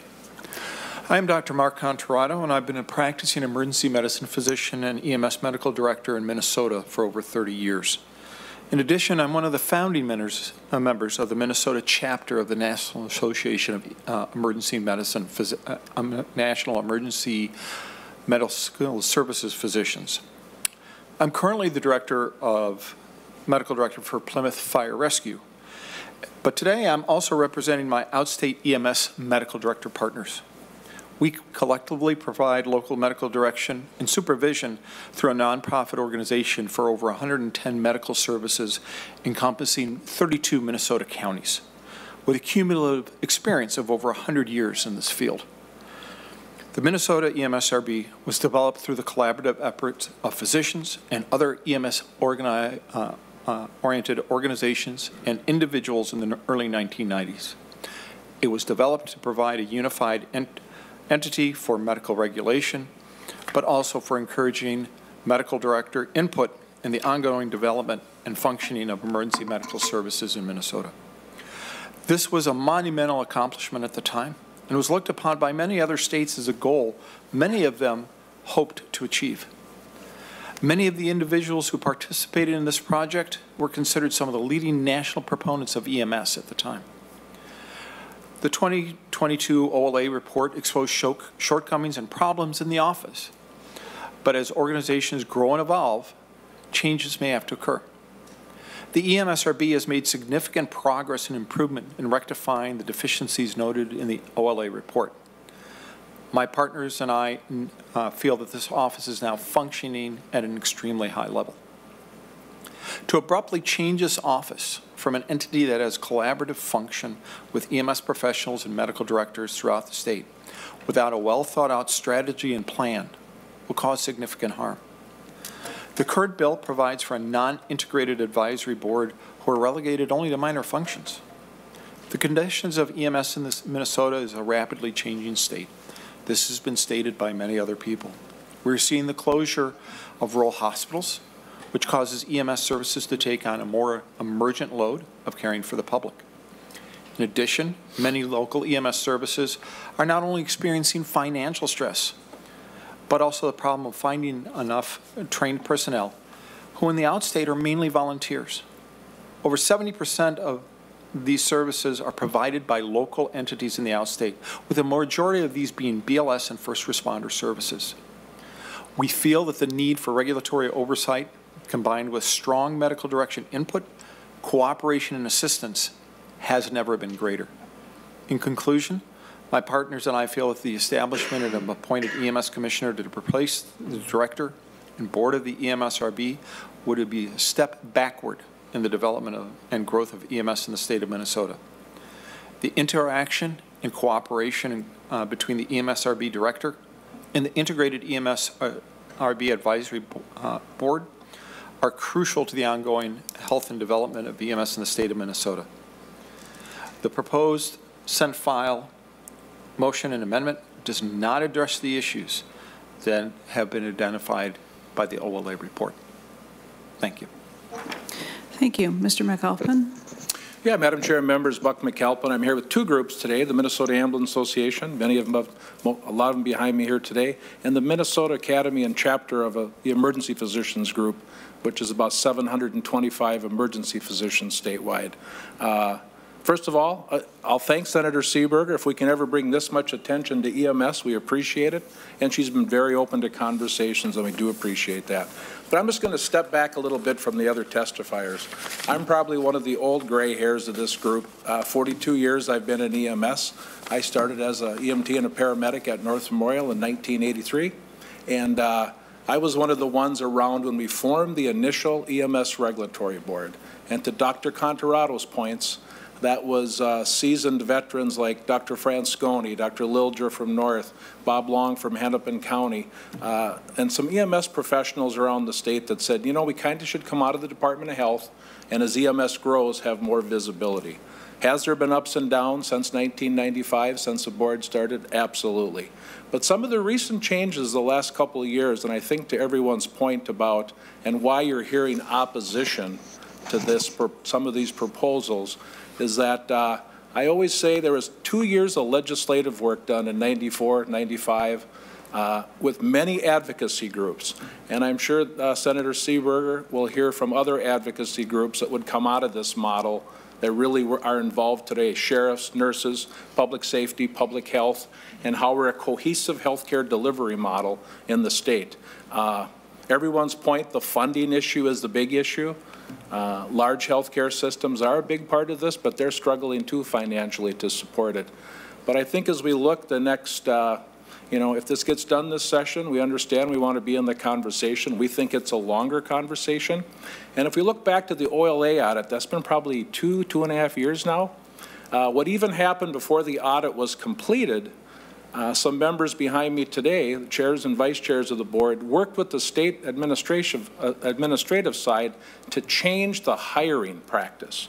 Because what happened for 20+ years in the regulatory board, when you applied, you literally had to have a master's degree or be an attorney to be our regulatory board executive director. Chair Guyton at the time and Vice Chair Miller worked really hard to change that so we could go out and hire, surprisingly, a paramedic with an emergency services background and a fire background. That's Executive Director Ferguson today. Where the board has came the last 2 years, if Senator Seeberger had this bill 4 years ago, we'd probably be sitting up here in a whole different conversation. That's not the case today as we look at EMS. And as the system continues to fracture around the state financially, we would really like to turn our focus to things like our community paramedic, community EMT, the chase car the Senator just established, supplemental payments. Senator Hoffman and Senator Abler, non-emergency transportation. That's all being loaded onto the ambulance departments because we're not funding that appropriately. You worked on that last year. And there's lots of legislation increasing Medicaid payments with federal match. There's things that we can do that really impact our infrastructure. But right now, to throw this into the mix of the conversation, we'll continue to work with the Senator, but we want to be sure that this isn't the priority, and this is probably a longer conversation than trying to complete this in a few weeks in a short session. Thank you for your testimony. Members, do you have any questions or comments for Senator Utke? Thank you, Madam Chair. And we've heard a lot of good things, so I don't want to repeat much of it, but I will touch on a few things. The overwhelming thing we've heard over and over again is funding. I think we had a good discussion on that yesterday too, with a lot of things where the lack of funding or the less than covering the cost of services funding, which yesterday a big deal was the behavioral health They're upside down, losing providers, closing providers' establishments because the funding is too low. We're hearing the same thing. We've heard it in many other instances. This problem is just snowballing, goes one after the other. Without funding, you're helpless because you rely on us or the state. That's the big issue we're hearing, and it's very realistic. And so this bill is doing nothing to help that, that's for sure. I hear the fact that it's a distraction and a step backwards. I fully believe that too. I've watched what's taken place the last number of years since we got that OLA report and the things that have taken place since then, and the people that have been working on it have been doing a good job. It was just, it needed a lot of work, but it is moving the ball forward. We need to let this play out. When I look at this thing, and I made a few notes on the bill last night, and it's like, yeah, we're throwing everything away. We're going to start over from scratch. And that led me to the last thing, when the fiscal note that happens to be in our packet today, I would have extreme concerns over that when we talk about $1,000 or $2,000, when we're totally rebuilding an organization. I don't know how that could come up with such a low number. This thing needs a lot of work. I hope that, I don't know what the future of this bill is here today, but if we can send it back to the committee or wherever it's got to go, but this should not go forward. Let's work it out. I have not had one person working in the different provider groups, anybody associated with ambulances and EMTs that has been in favor of this. It's come forward. So that's usually a telling story. We usually try to have agreements before we move bills forward, and I don't see it here. So thank you. Senator Seeberger, any thoughts? Thank you, Madam Chair. Senator Utke, two issues that you raised. Funding, you're absolutely correct. This bill does nothing to address funding, and it's not intended to. Funding is a significant issue, and that is something that the task force continues to examine and work on and develop ideas to address. We do have ideas. We're simply not ready to move them forward yet. Ideas include finding a revenue source, increasing funding for the runs that are paid for, getting funding for runs that don't involve transport, making a more robust community paramedic system so that we can address patients more upstream so they're not relying on EMS and the emergency departments as safety net. We have a lot of ideas. There's a lot of things we're working on that will address that funding piece. That's not the topic of this bill, and that's not what we're prepared to move on yet. The testifiers here, Senator Utke, you've been dancing around this funding issue. There's another bill out there, and the Minnesota Ambulance Association has been raising a number this session of $120 million that they're asking for emergency ambulance aid. And the bill author knows this, and I oppose that request for a number of reasons. Number one, the idea is that these ambulances and entities have been in financial trouble for years and years and years, and we need this aid to stop the bleeding and give them emergency support. They didn't come to us last year when we had the money.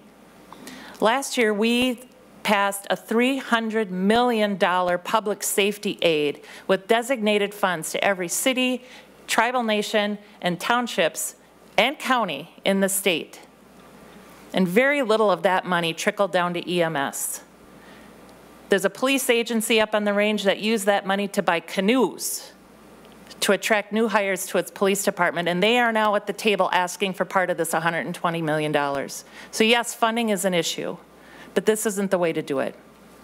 The other problem I have with that is that bill asks for this amazing amount of money to be paid into the EMSRB, which we already know doesn't function properly. And there's no mechanism for who qualifies for this, how it's paid out, who makes the determination. It's not a responsible bill, in my opinion, and it's not a responsible ask. So yes, funding is an issue. And we recognize that on the task force, and it is something that we need to address desperately. But that's not the topic of this bill.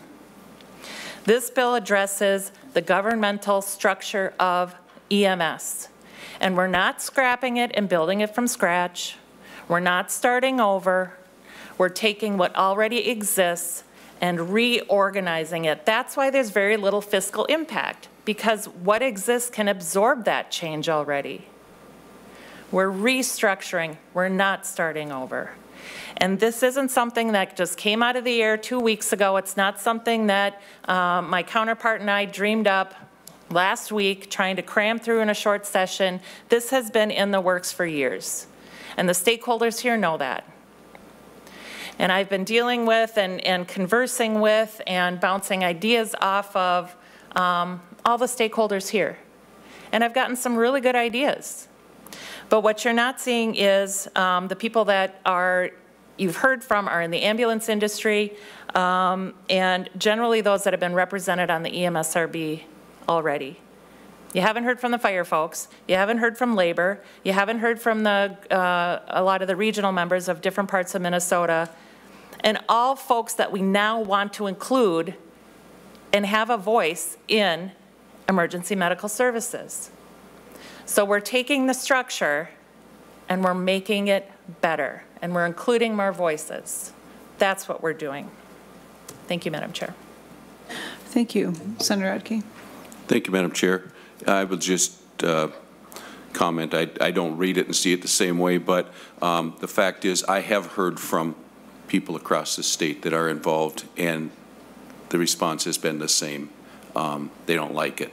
So I'm just telling you what I'm hearing. I haven't had one person come forward yet and said, please pass this, because it's a move in the right direction. Everybody said the opposite. So, you know, and I don't get the chance to talk to everybody, but I have had a good sampling across the state. So I'm just relaying that I think this needs a lot more conversation before we do something as drastic as this. So thank you. Any other members have any questions or comments? We are in the process of trying to get our internet connection back. So I'm just kind of,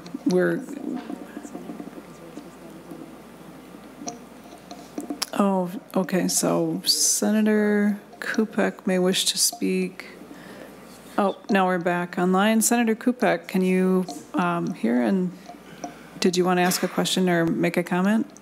Sure, I would love to make a comment, because I was also part of this commission with Senator Seeberger. I will tell you, I don't know what your internet problem is out there, but it's all been coming through loud and clear on this end. So I've heard everything. So it's been really good, and I'm glad we're having this discussion and moving it forward. And yes, the funding is the critical mass here. But certainly also we're, hoping that our federal friends could also step up and do something on this. I know our delegation in Washington is also working on this, because if they could increase those Medicare, Medicaid reimbursement rates for ambulances, a lot of the financial problem would obviously go away. But there has been, in the past, problems with the structural part of this board. And I think, kind of elevating this up and getting, it more to like almost want to call it a cabinet level, or, getting in a commissioner who will oversee this, I think will be a step kind of in the right direction for, moving forward and making sure we don't have those problems and sorting things out moving ahead. We haven't really done a lot of changes to the way ambulances are overseen and structured really since the 1980s. So it is probably time for a little bit of updating. And I will also say adding this sprint car model that was added in the amendment there is an excellent choice. That, I think, around also some areas of telehealth will also be able to alleviate, some of those problems, particularly in the rural areas with some of the runs that are maybe not necessary for ambulances to go out. And we can help that and lower that, because that is also something, we heard a lot of in these commission meetings about the headaches of, basically becoming, an ambulance Uber for runs that they're not needed. So I think that will also help in that direction. So thanks Senator Seeberger for her work on this. Thank you. Members, any other questions or comments? I guess seeing none, this bill needs to move to the State Government Committee, and I think then they have discussion about the structure and that aspect. Senator Seeberger, do you have any final thoughts that you'd like to share? Thank you, Madam Chair. I'm grateful to be able to have the opportunity to have these discussions.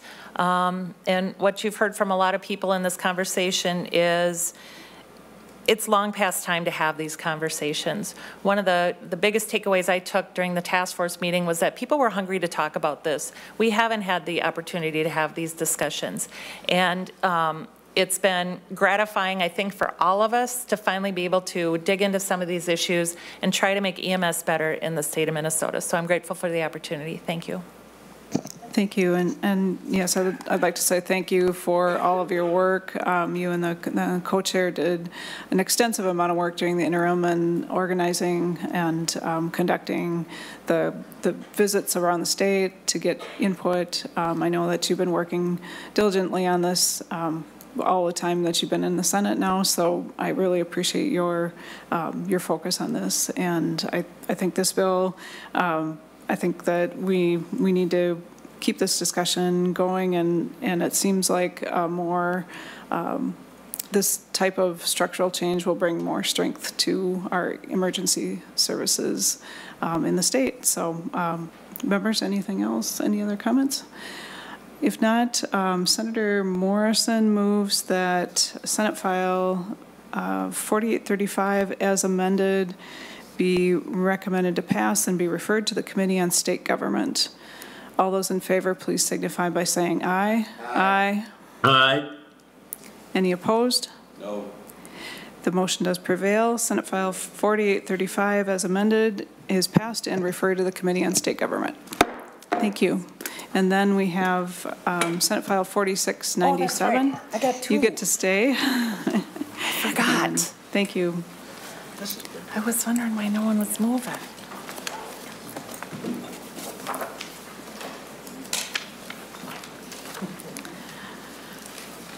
Senator Seeberger. Thank you, Madam Chair, members of the committee.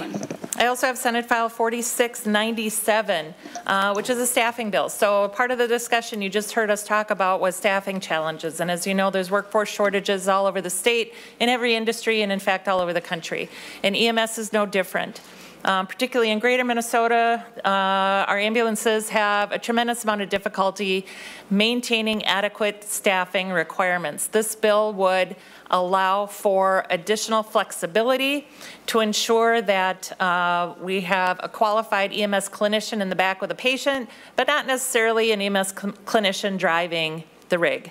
The ambulance would be driven by an emergency responder, somebody with some emergency medical training and obviously emergency vehicle operation training. I'm thinking like a firefighter or other first responder on the scene. But that would free up the EMT to be in back, provide patient care, and get folks where they needed to go. The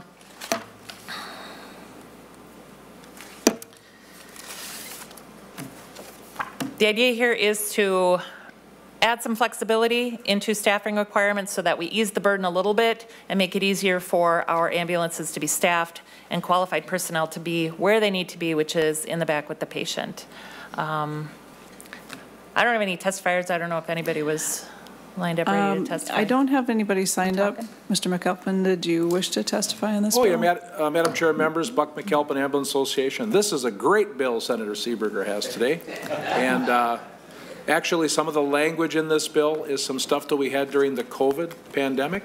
And as we continue to face what we call a crisis, and especially rural Minnesota, that this driver-type position that's allowed, working through the regulatory board, has been very effective to be sure, at least to the senator's point, there's a paramedic or EMT in the back, and we're getting the ambulance out to do runs. So, thank you. Members, do you have any questions or comments about this bill? Senator Morrison. Thank you, Madam Chair, and thank you, Senator Seeberger. My daughter proudly recently became an EMT, and I was really surprised at how difficult it was for her to get a job, given that we need EMTs. I'm wondering if is anyone opposed to this bill? Senator Seeberger. Madam Chair, Senator Morrison, I have not heard one word in opposition. Great. Glad to hear that, Senator Seeberger, Madam Chair. Thanks for bringing this forward. Any other questions? Seeing none, this bill actually doesn't need to move to another committee, so we will Senate File 4697 is laid over for possible inclusion in an omnibus bill. Thank you, Senator Seeberger. And now,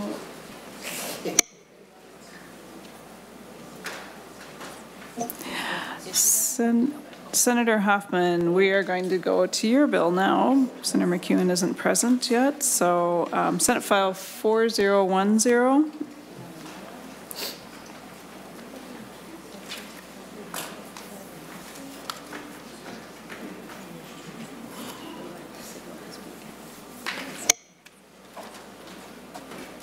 Sorry, Madam Chair, I was so busy looking at those fiscal notes that, like, all 10 of them when they were at 000, and I threw them over at Senator Utkin. I said, this is the kind of fiscal notes you like to see, and then he was like, that's what I was doing, so I appreciate you, Madam Chair. Yeah, no, that's okay. We needed to figure out where to go next on the agenda, so. Senate File 4010, right? Yep. So, Madam Chair and members, imagine the unthinkable. While you're vacationing in France, your loved one experiences a medical emergency and passes away, and that's happened. And I'm telling you an anecdotal true story. In addition to the heartache and grief that a family has experienced, now there's a daunting task of arranging for transportation of your loved one back to Minnesota. According to the U.S. Embassy website, there's an estimate to cost and ship your loved one back can be anywhere between $7,000 on the East Coast to $7,200 to the Midwest and $7,400 to the West Coast. Travel protection agreements, which are sold by funeral directors, can protect consumers from the high cost of transportation. For around $500 paid in advance, consumers can have their loved one transported from anywhere in the world back outside if they pass outside a 75-mile radius of your home. What this bill does, members, Madam Chair, is it clarifies that these travel protection products, which can be sold separately from the usual funeral service, such as caskets and flowers, are not considered pre-need services. So I'd like to turn this over to Kathy Lehman-Cahoe, who's with Dignity Memorial, is here to testify, and then John Reich is here on behalf of SCI if you have any questions about any technicalities of the bill. Thank you. Welcome to the committee. Please state your name for the record and begin your testimony. My name is Kathy Lehman-Cahoe, and I am with Dignity Memorial, and I've been a licensed Minnesota funeral director for 40 years. I'm here today to support the Senate File 4010. This bill would clarify that travel protection agreements are not considered pre-need services under Minnesota law. Travel protection agreements are sold by funeral directors to consumers for a fee of around $500. A deceased to be transported back to their community if they die more than 75 miles away from their home. Pre-need services are those services and items such as caskets, burial plots, flowers, etc. that consumers purchase in advance of their death, therefore earning the name pre-need.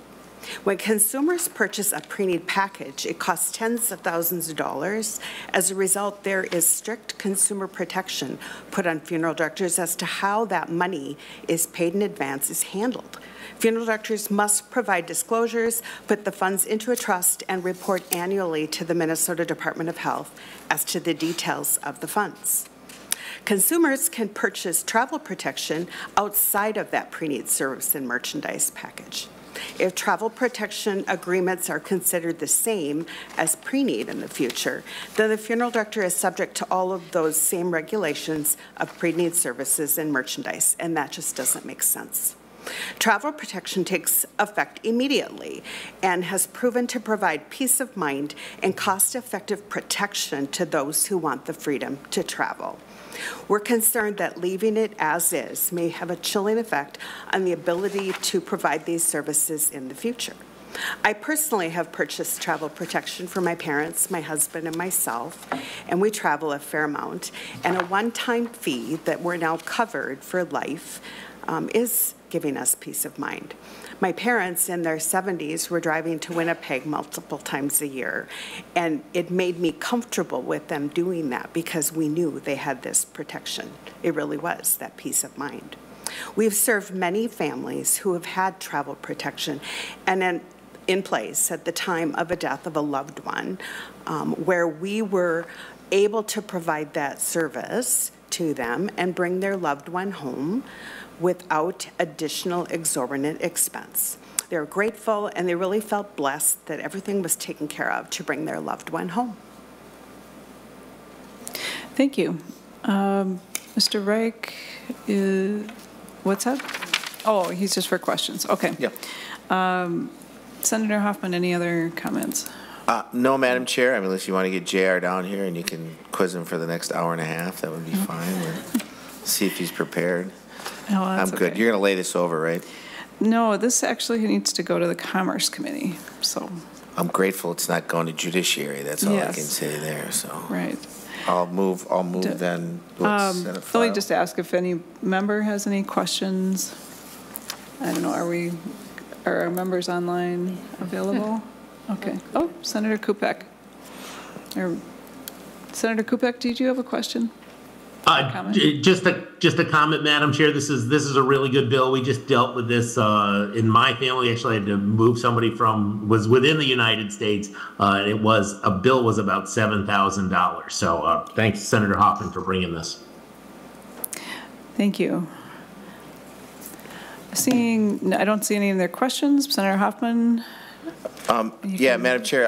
Yeah, I can. And if we can get the chair to waive Senate File 4010, then it would it would be laid over then to you. Is that correct? Well, I can't. I don't know if I can do that today, but you could. We can send it to Commerce, and then if you talk to Senator Klein and he chooses not, he doesn't need to hear it, we can have it referred back. Oh, that's fine. That's good. I'm just looking at this 120 constituent days, and now we're down to like 4, and so it's like I just wanted to see where we're at in the timeline. But no, that's fine. I move Senate File 4010 be referred to the Committee on Commerce.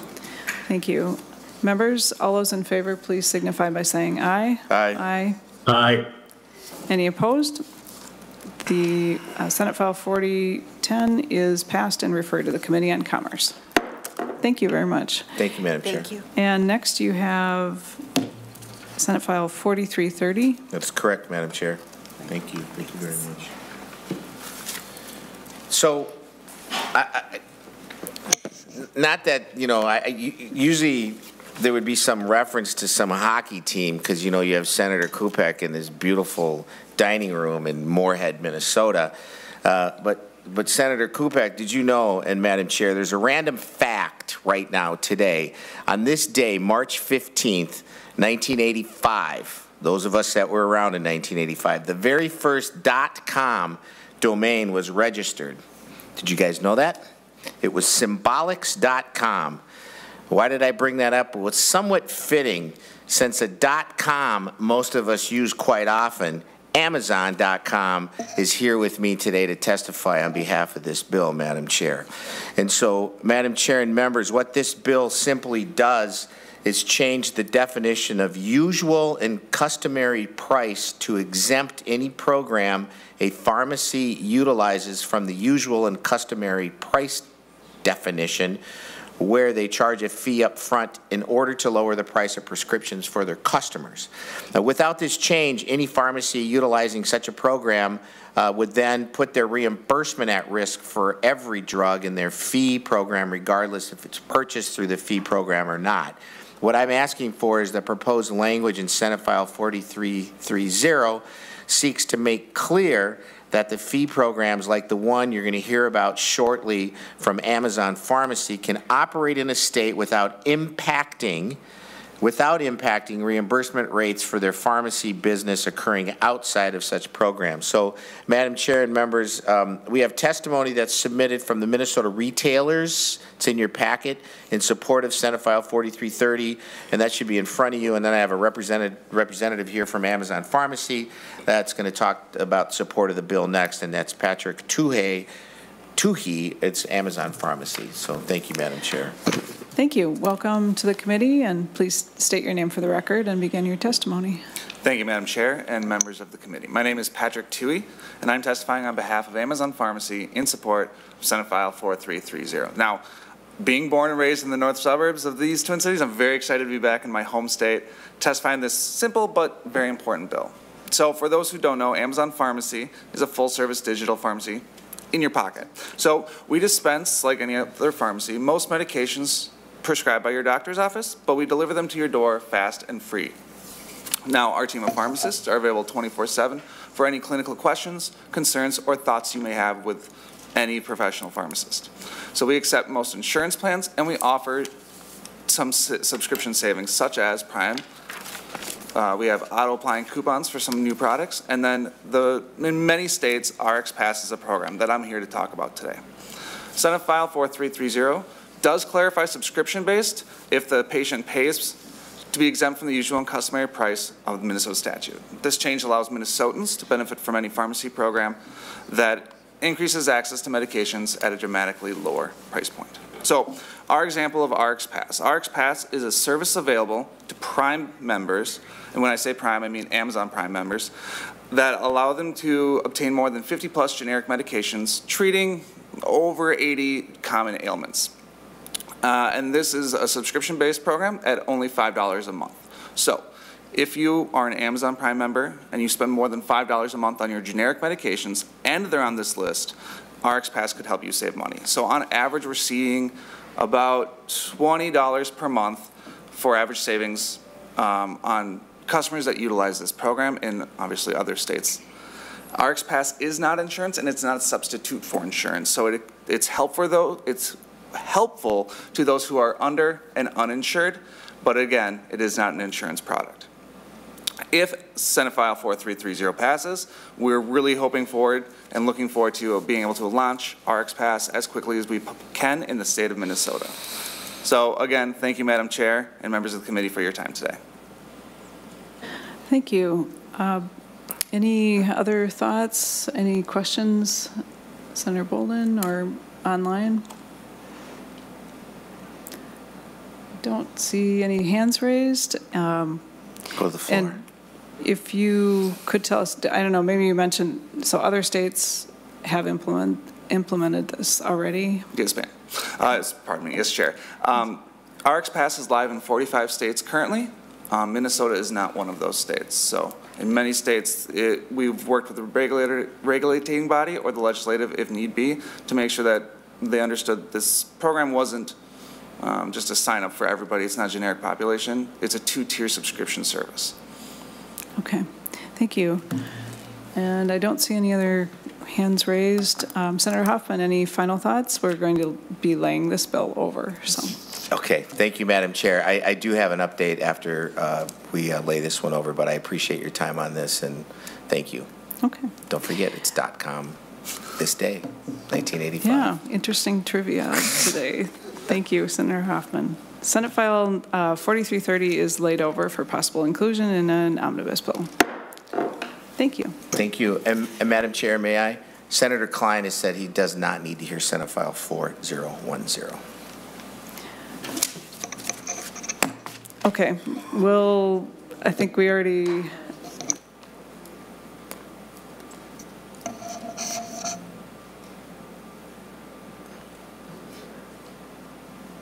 You can figure this out. I mean, I just stopped an extra stop. At least it's not going to judiciary, Madam Chair. I mean, that's half the battle. So. Senator Hoffman, let's see. We will move to reconsider the motion on Senate File 4010. All those in favor of supporting the motion to reconsider, please signify by saying aye. Is that correct? Aye. Any opposed? The motion does prevail. I believe the bill is back before us then. And now Senator Hoffman, we will lay over Senate File 4010 for possible inclusion in an omnibus bill. Madam Chair and members, thank you. You're welcome. And now we are going to need to recess for about 10 minutes. We are waiting for Senator McEwen to be able to join us. So we are in recess.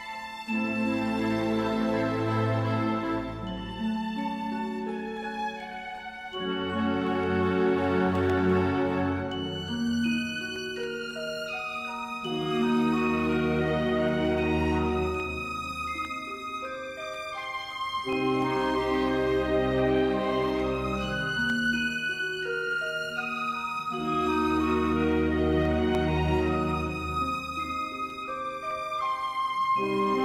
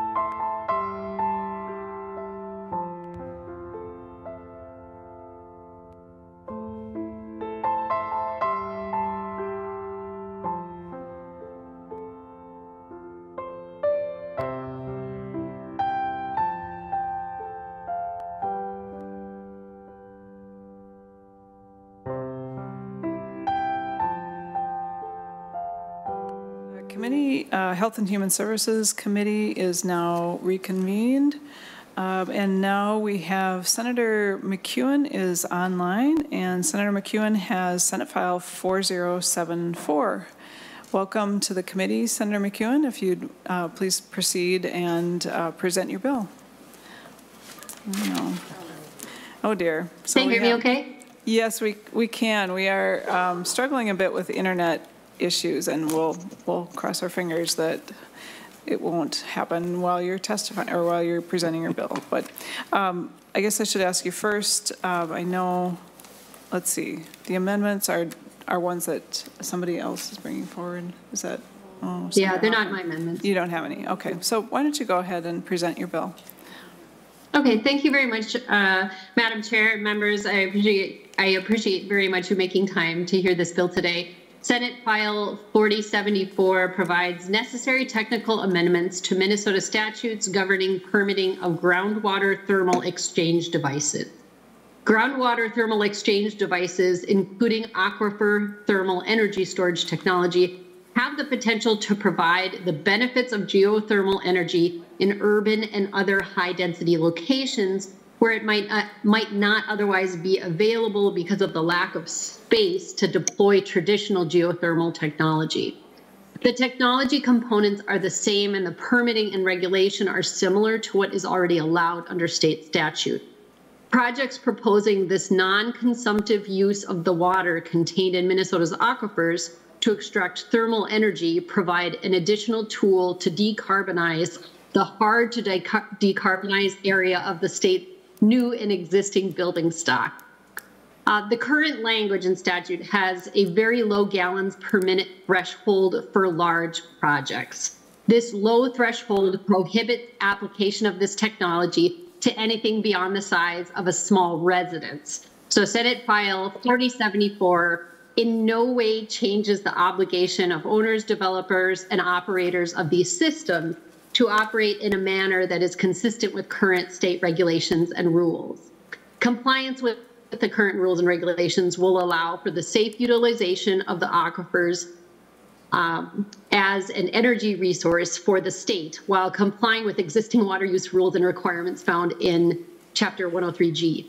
There are 2 projects in the metropolitan region, in particular at various stages of development, that offer the chance to decarbonize 2 high-profile redevelopment projects that propose thousands of square feet of new buildings utilizing an aquifer thermal energy storage systems. The projects are located at 2800 East Lake Street in Minneapolis and the Heights, located on the Upper East Side of St. Paul at the former Hillcrest Golf Course location. In addition, this technology is also a key feature of Mayo Clinic's transformative delivery project in Rochester.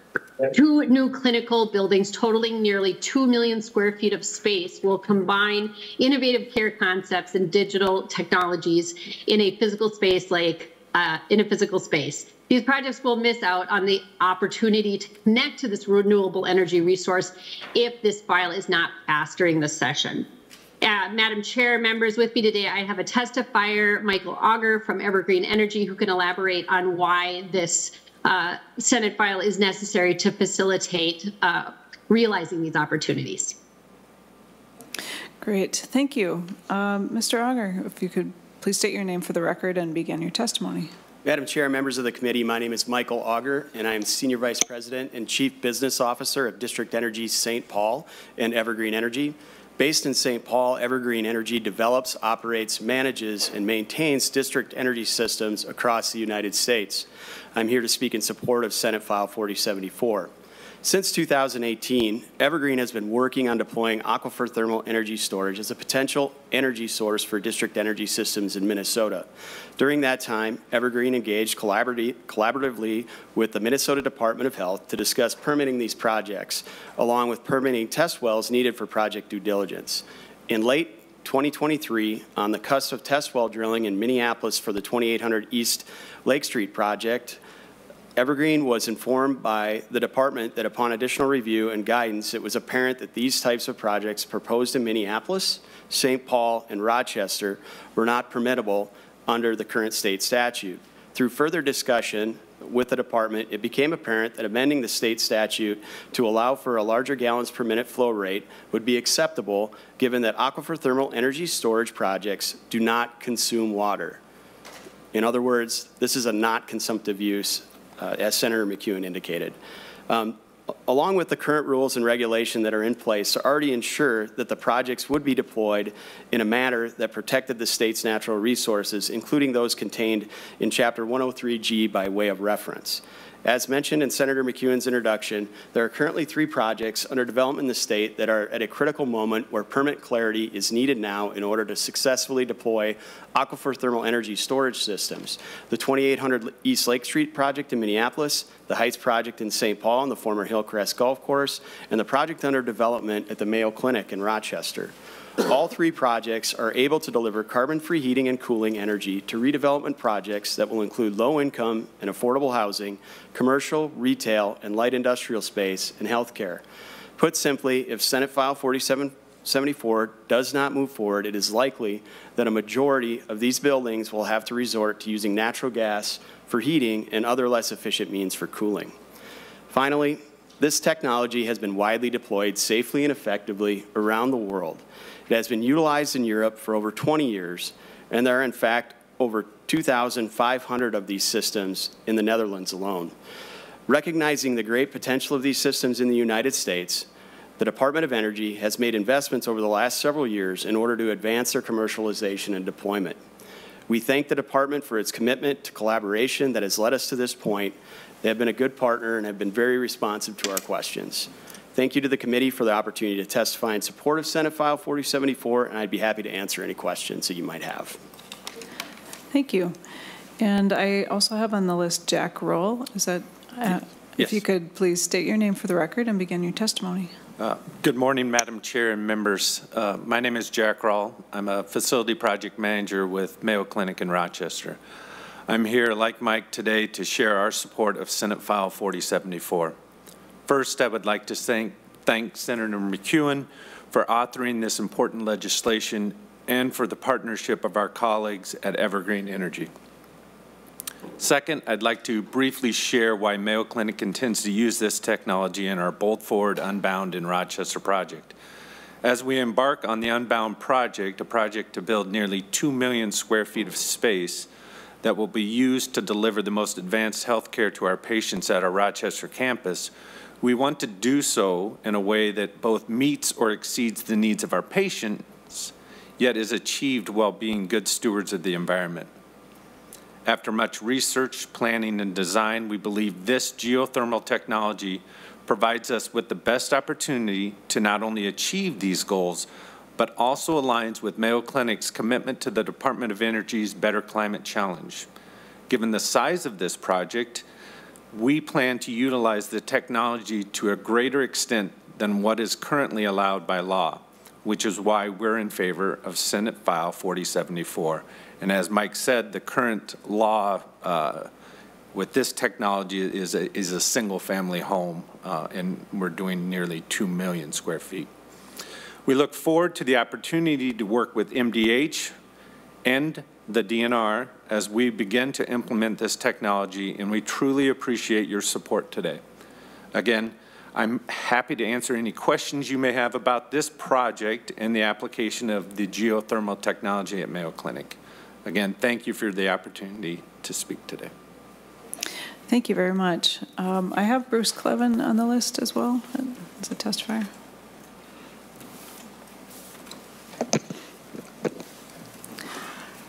Welcome to the committee, and please state your name for the record and begin. Thank you, Madam Chair. For the record, Bruce Clavin. I represent the Minnesota Water Well Association.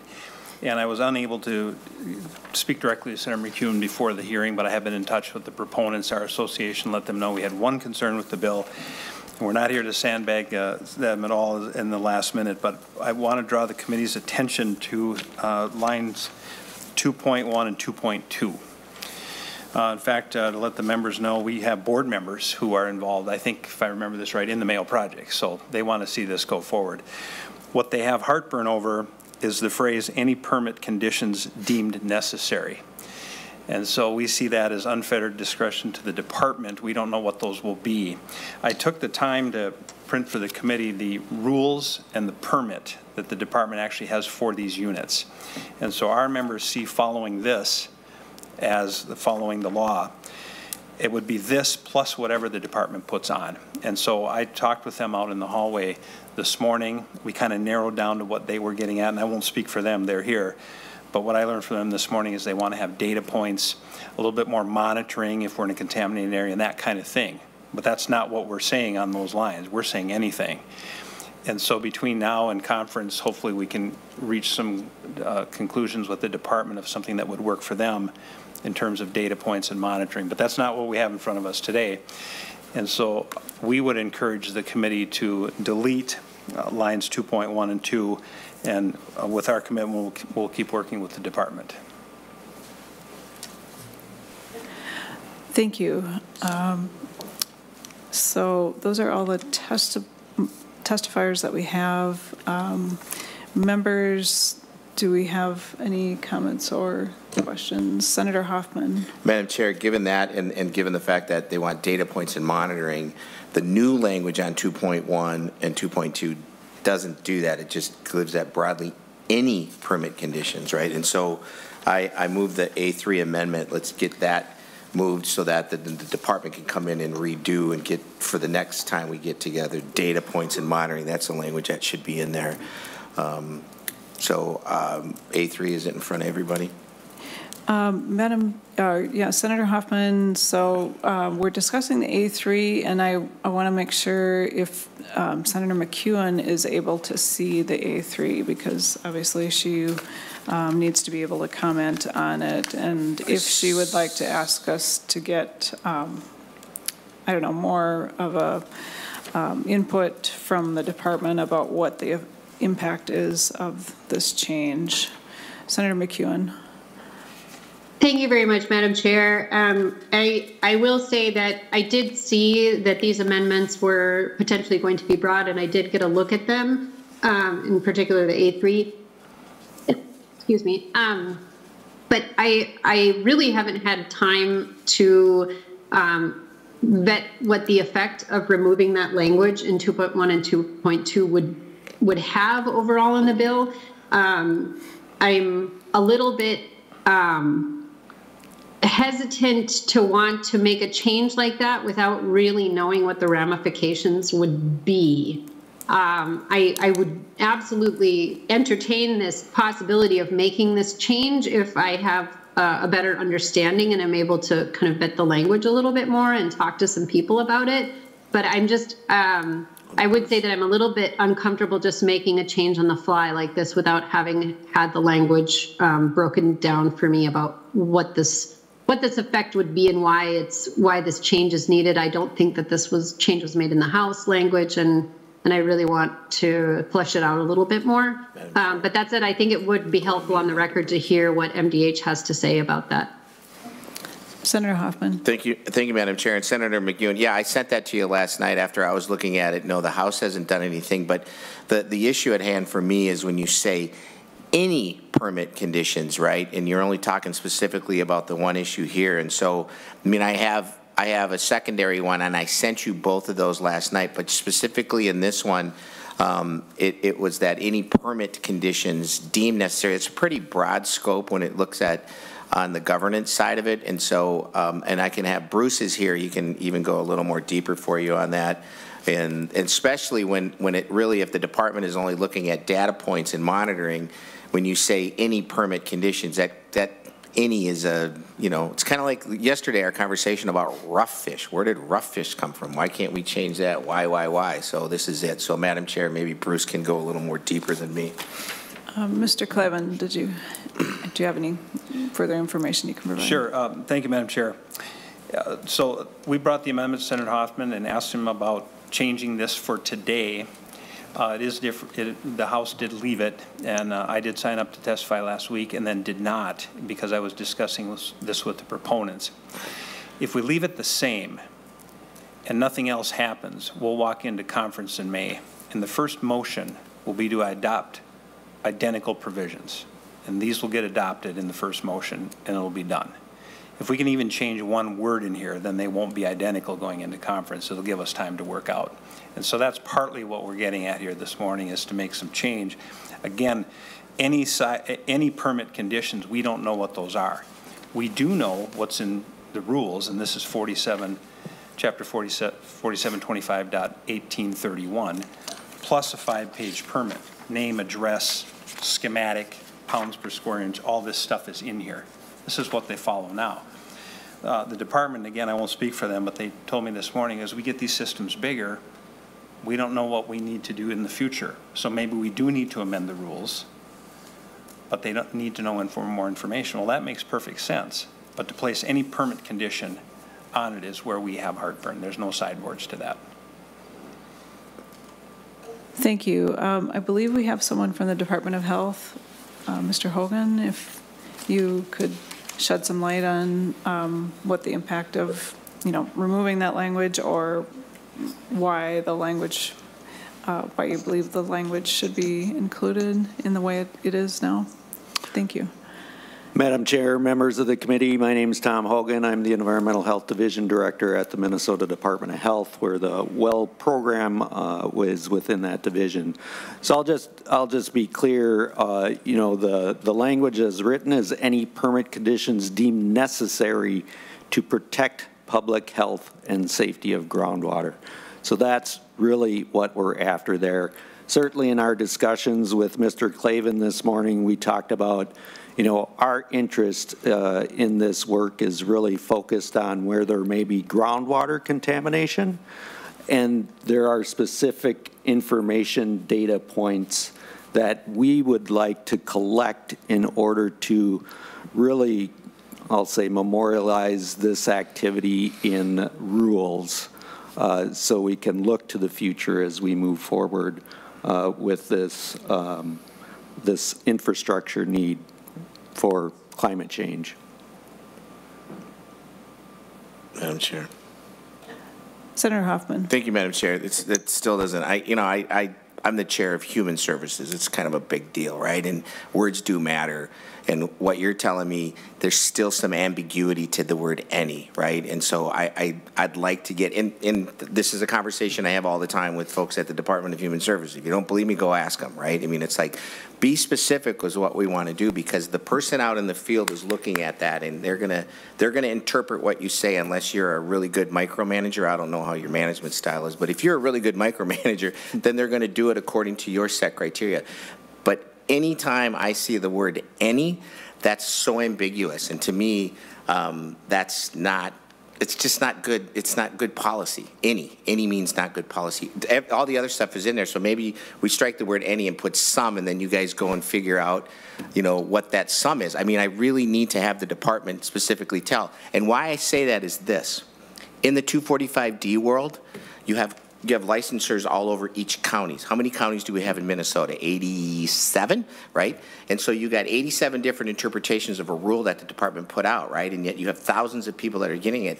And I'll guarantee you this: one county does it differently than another county when it's the same rules, because they're interpreting that word differently than what it should be. And so I'm always asking the question, is this very clear about its intent, right?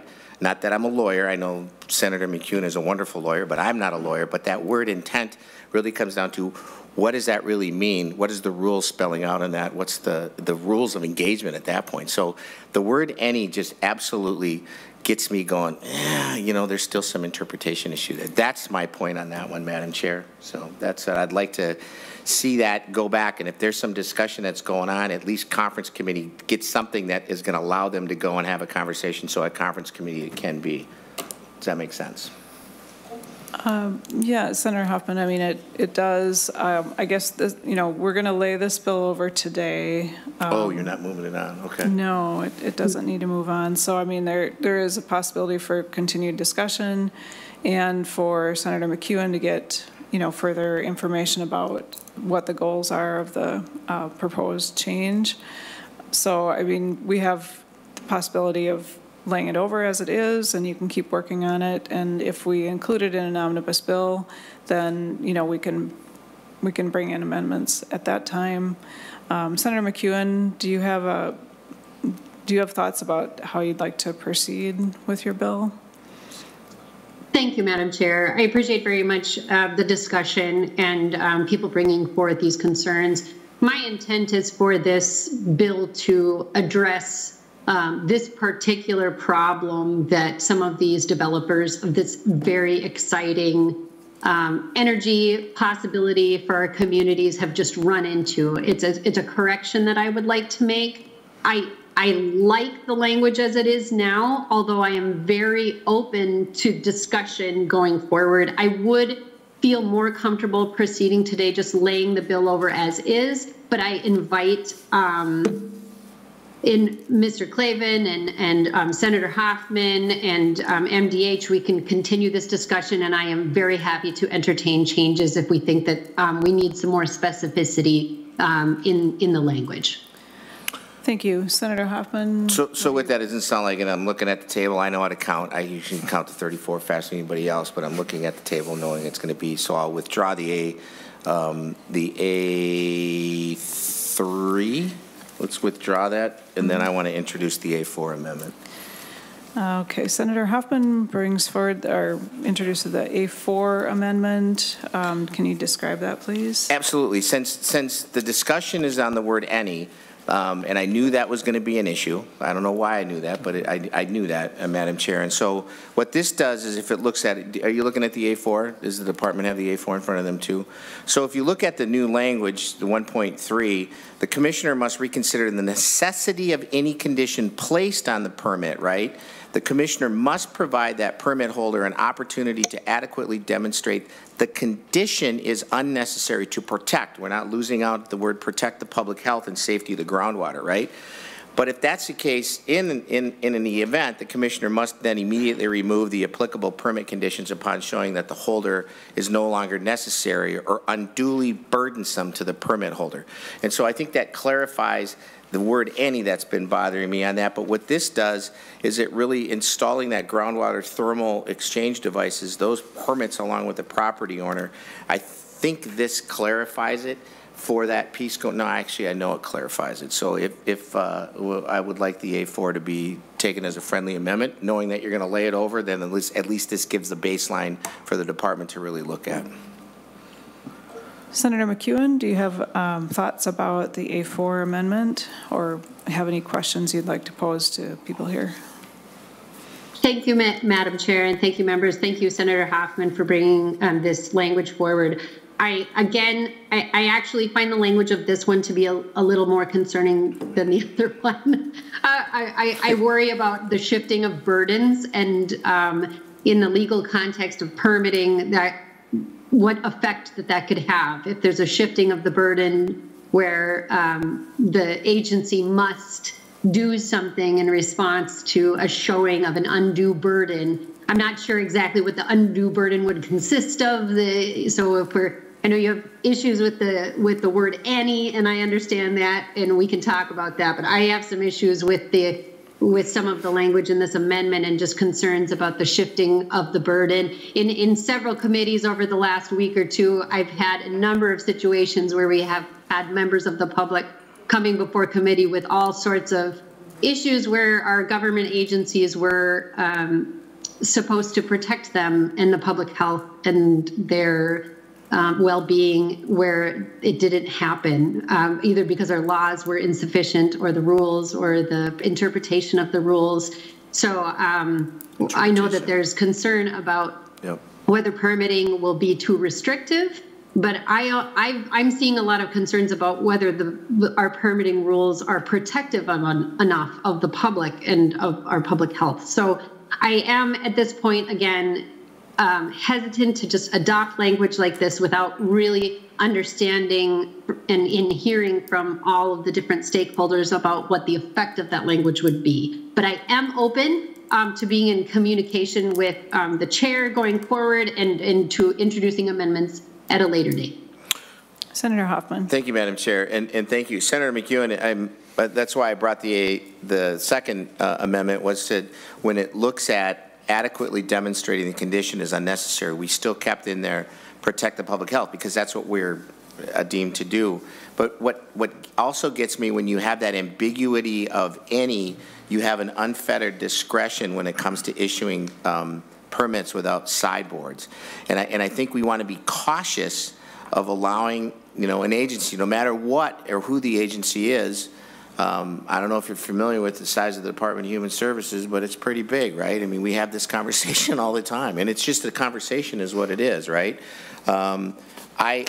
I don't want to have a Senate position on this because, again, I'm looking at the numbers. It'll be 3-1, and then there's a committee position. But what I want to get is the assurance that Senator McEwen will work with Mr. Claiborne and the folks and the department to make sure that the issue that is in front of us, that having that unlimited, unfettered discretion is very well defined, in that the department is assuring some of these folks, which, by the way, that the MWWA is working with the Mayo Clinic on that. I mean, it's a win-win. How do you create a win-win and protect water? And if anybody wants to protect clean water, that's me. I mean, I'll tell you that. But so with that, am I going to get the assurance, Senator McEwen, that you're going to work with the advocates and the folks at the table that are here today? Absolutely, Senator Hoffman. My invitation is issued. Please come to my office and we'll lay it all out and figure it out. I'll be door knocking tomorrow, so thank you very much. So with that, I'll withdraw the A4, and then with the commitment from the author that those folks will have a say in that. So thank you, Madam Chair and members. Thank you, Senator Hoffman. Are there any other comments, any other questions? Did members have any other questions? Any final comments, Senator McEwen, before we lay the bill over? Oh, just that, thank you again for hearing this bill, and I'm very excited about this technology. I understand it's not new technology. It has been in use in other places in the world in some of our peer nations for a number of years, and it's about time that we get on board with this and have another way to produce some clean energy and heating options. Thank you. Yes, thank you. And in our committee, we don't get involved in issues like this very often. I think it's an innovative and interesting proposal, and I'm excited to see these projects move forward so that we can expand this type of system. So with that, Senate File, let's see, 4074 goes to the floor. Is laid over for possible inclusion in an omnibus bill. Thank you. Thank you, testifiers. Thank you very much. Thank you, Senator.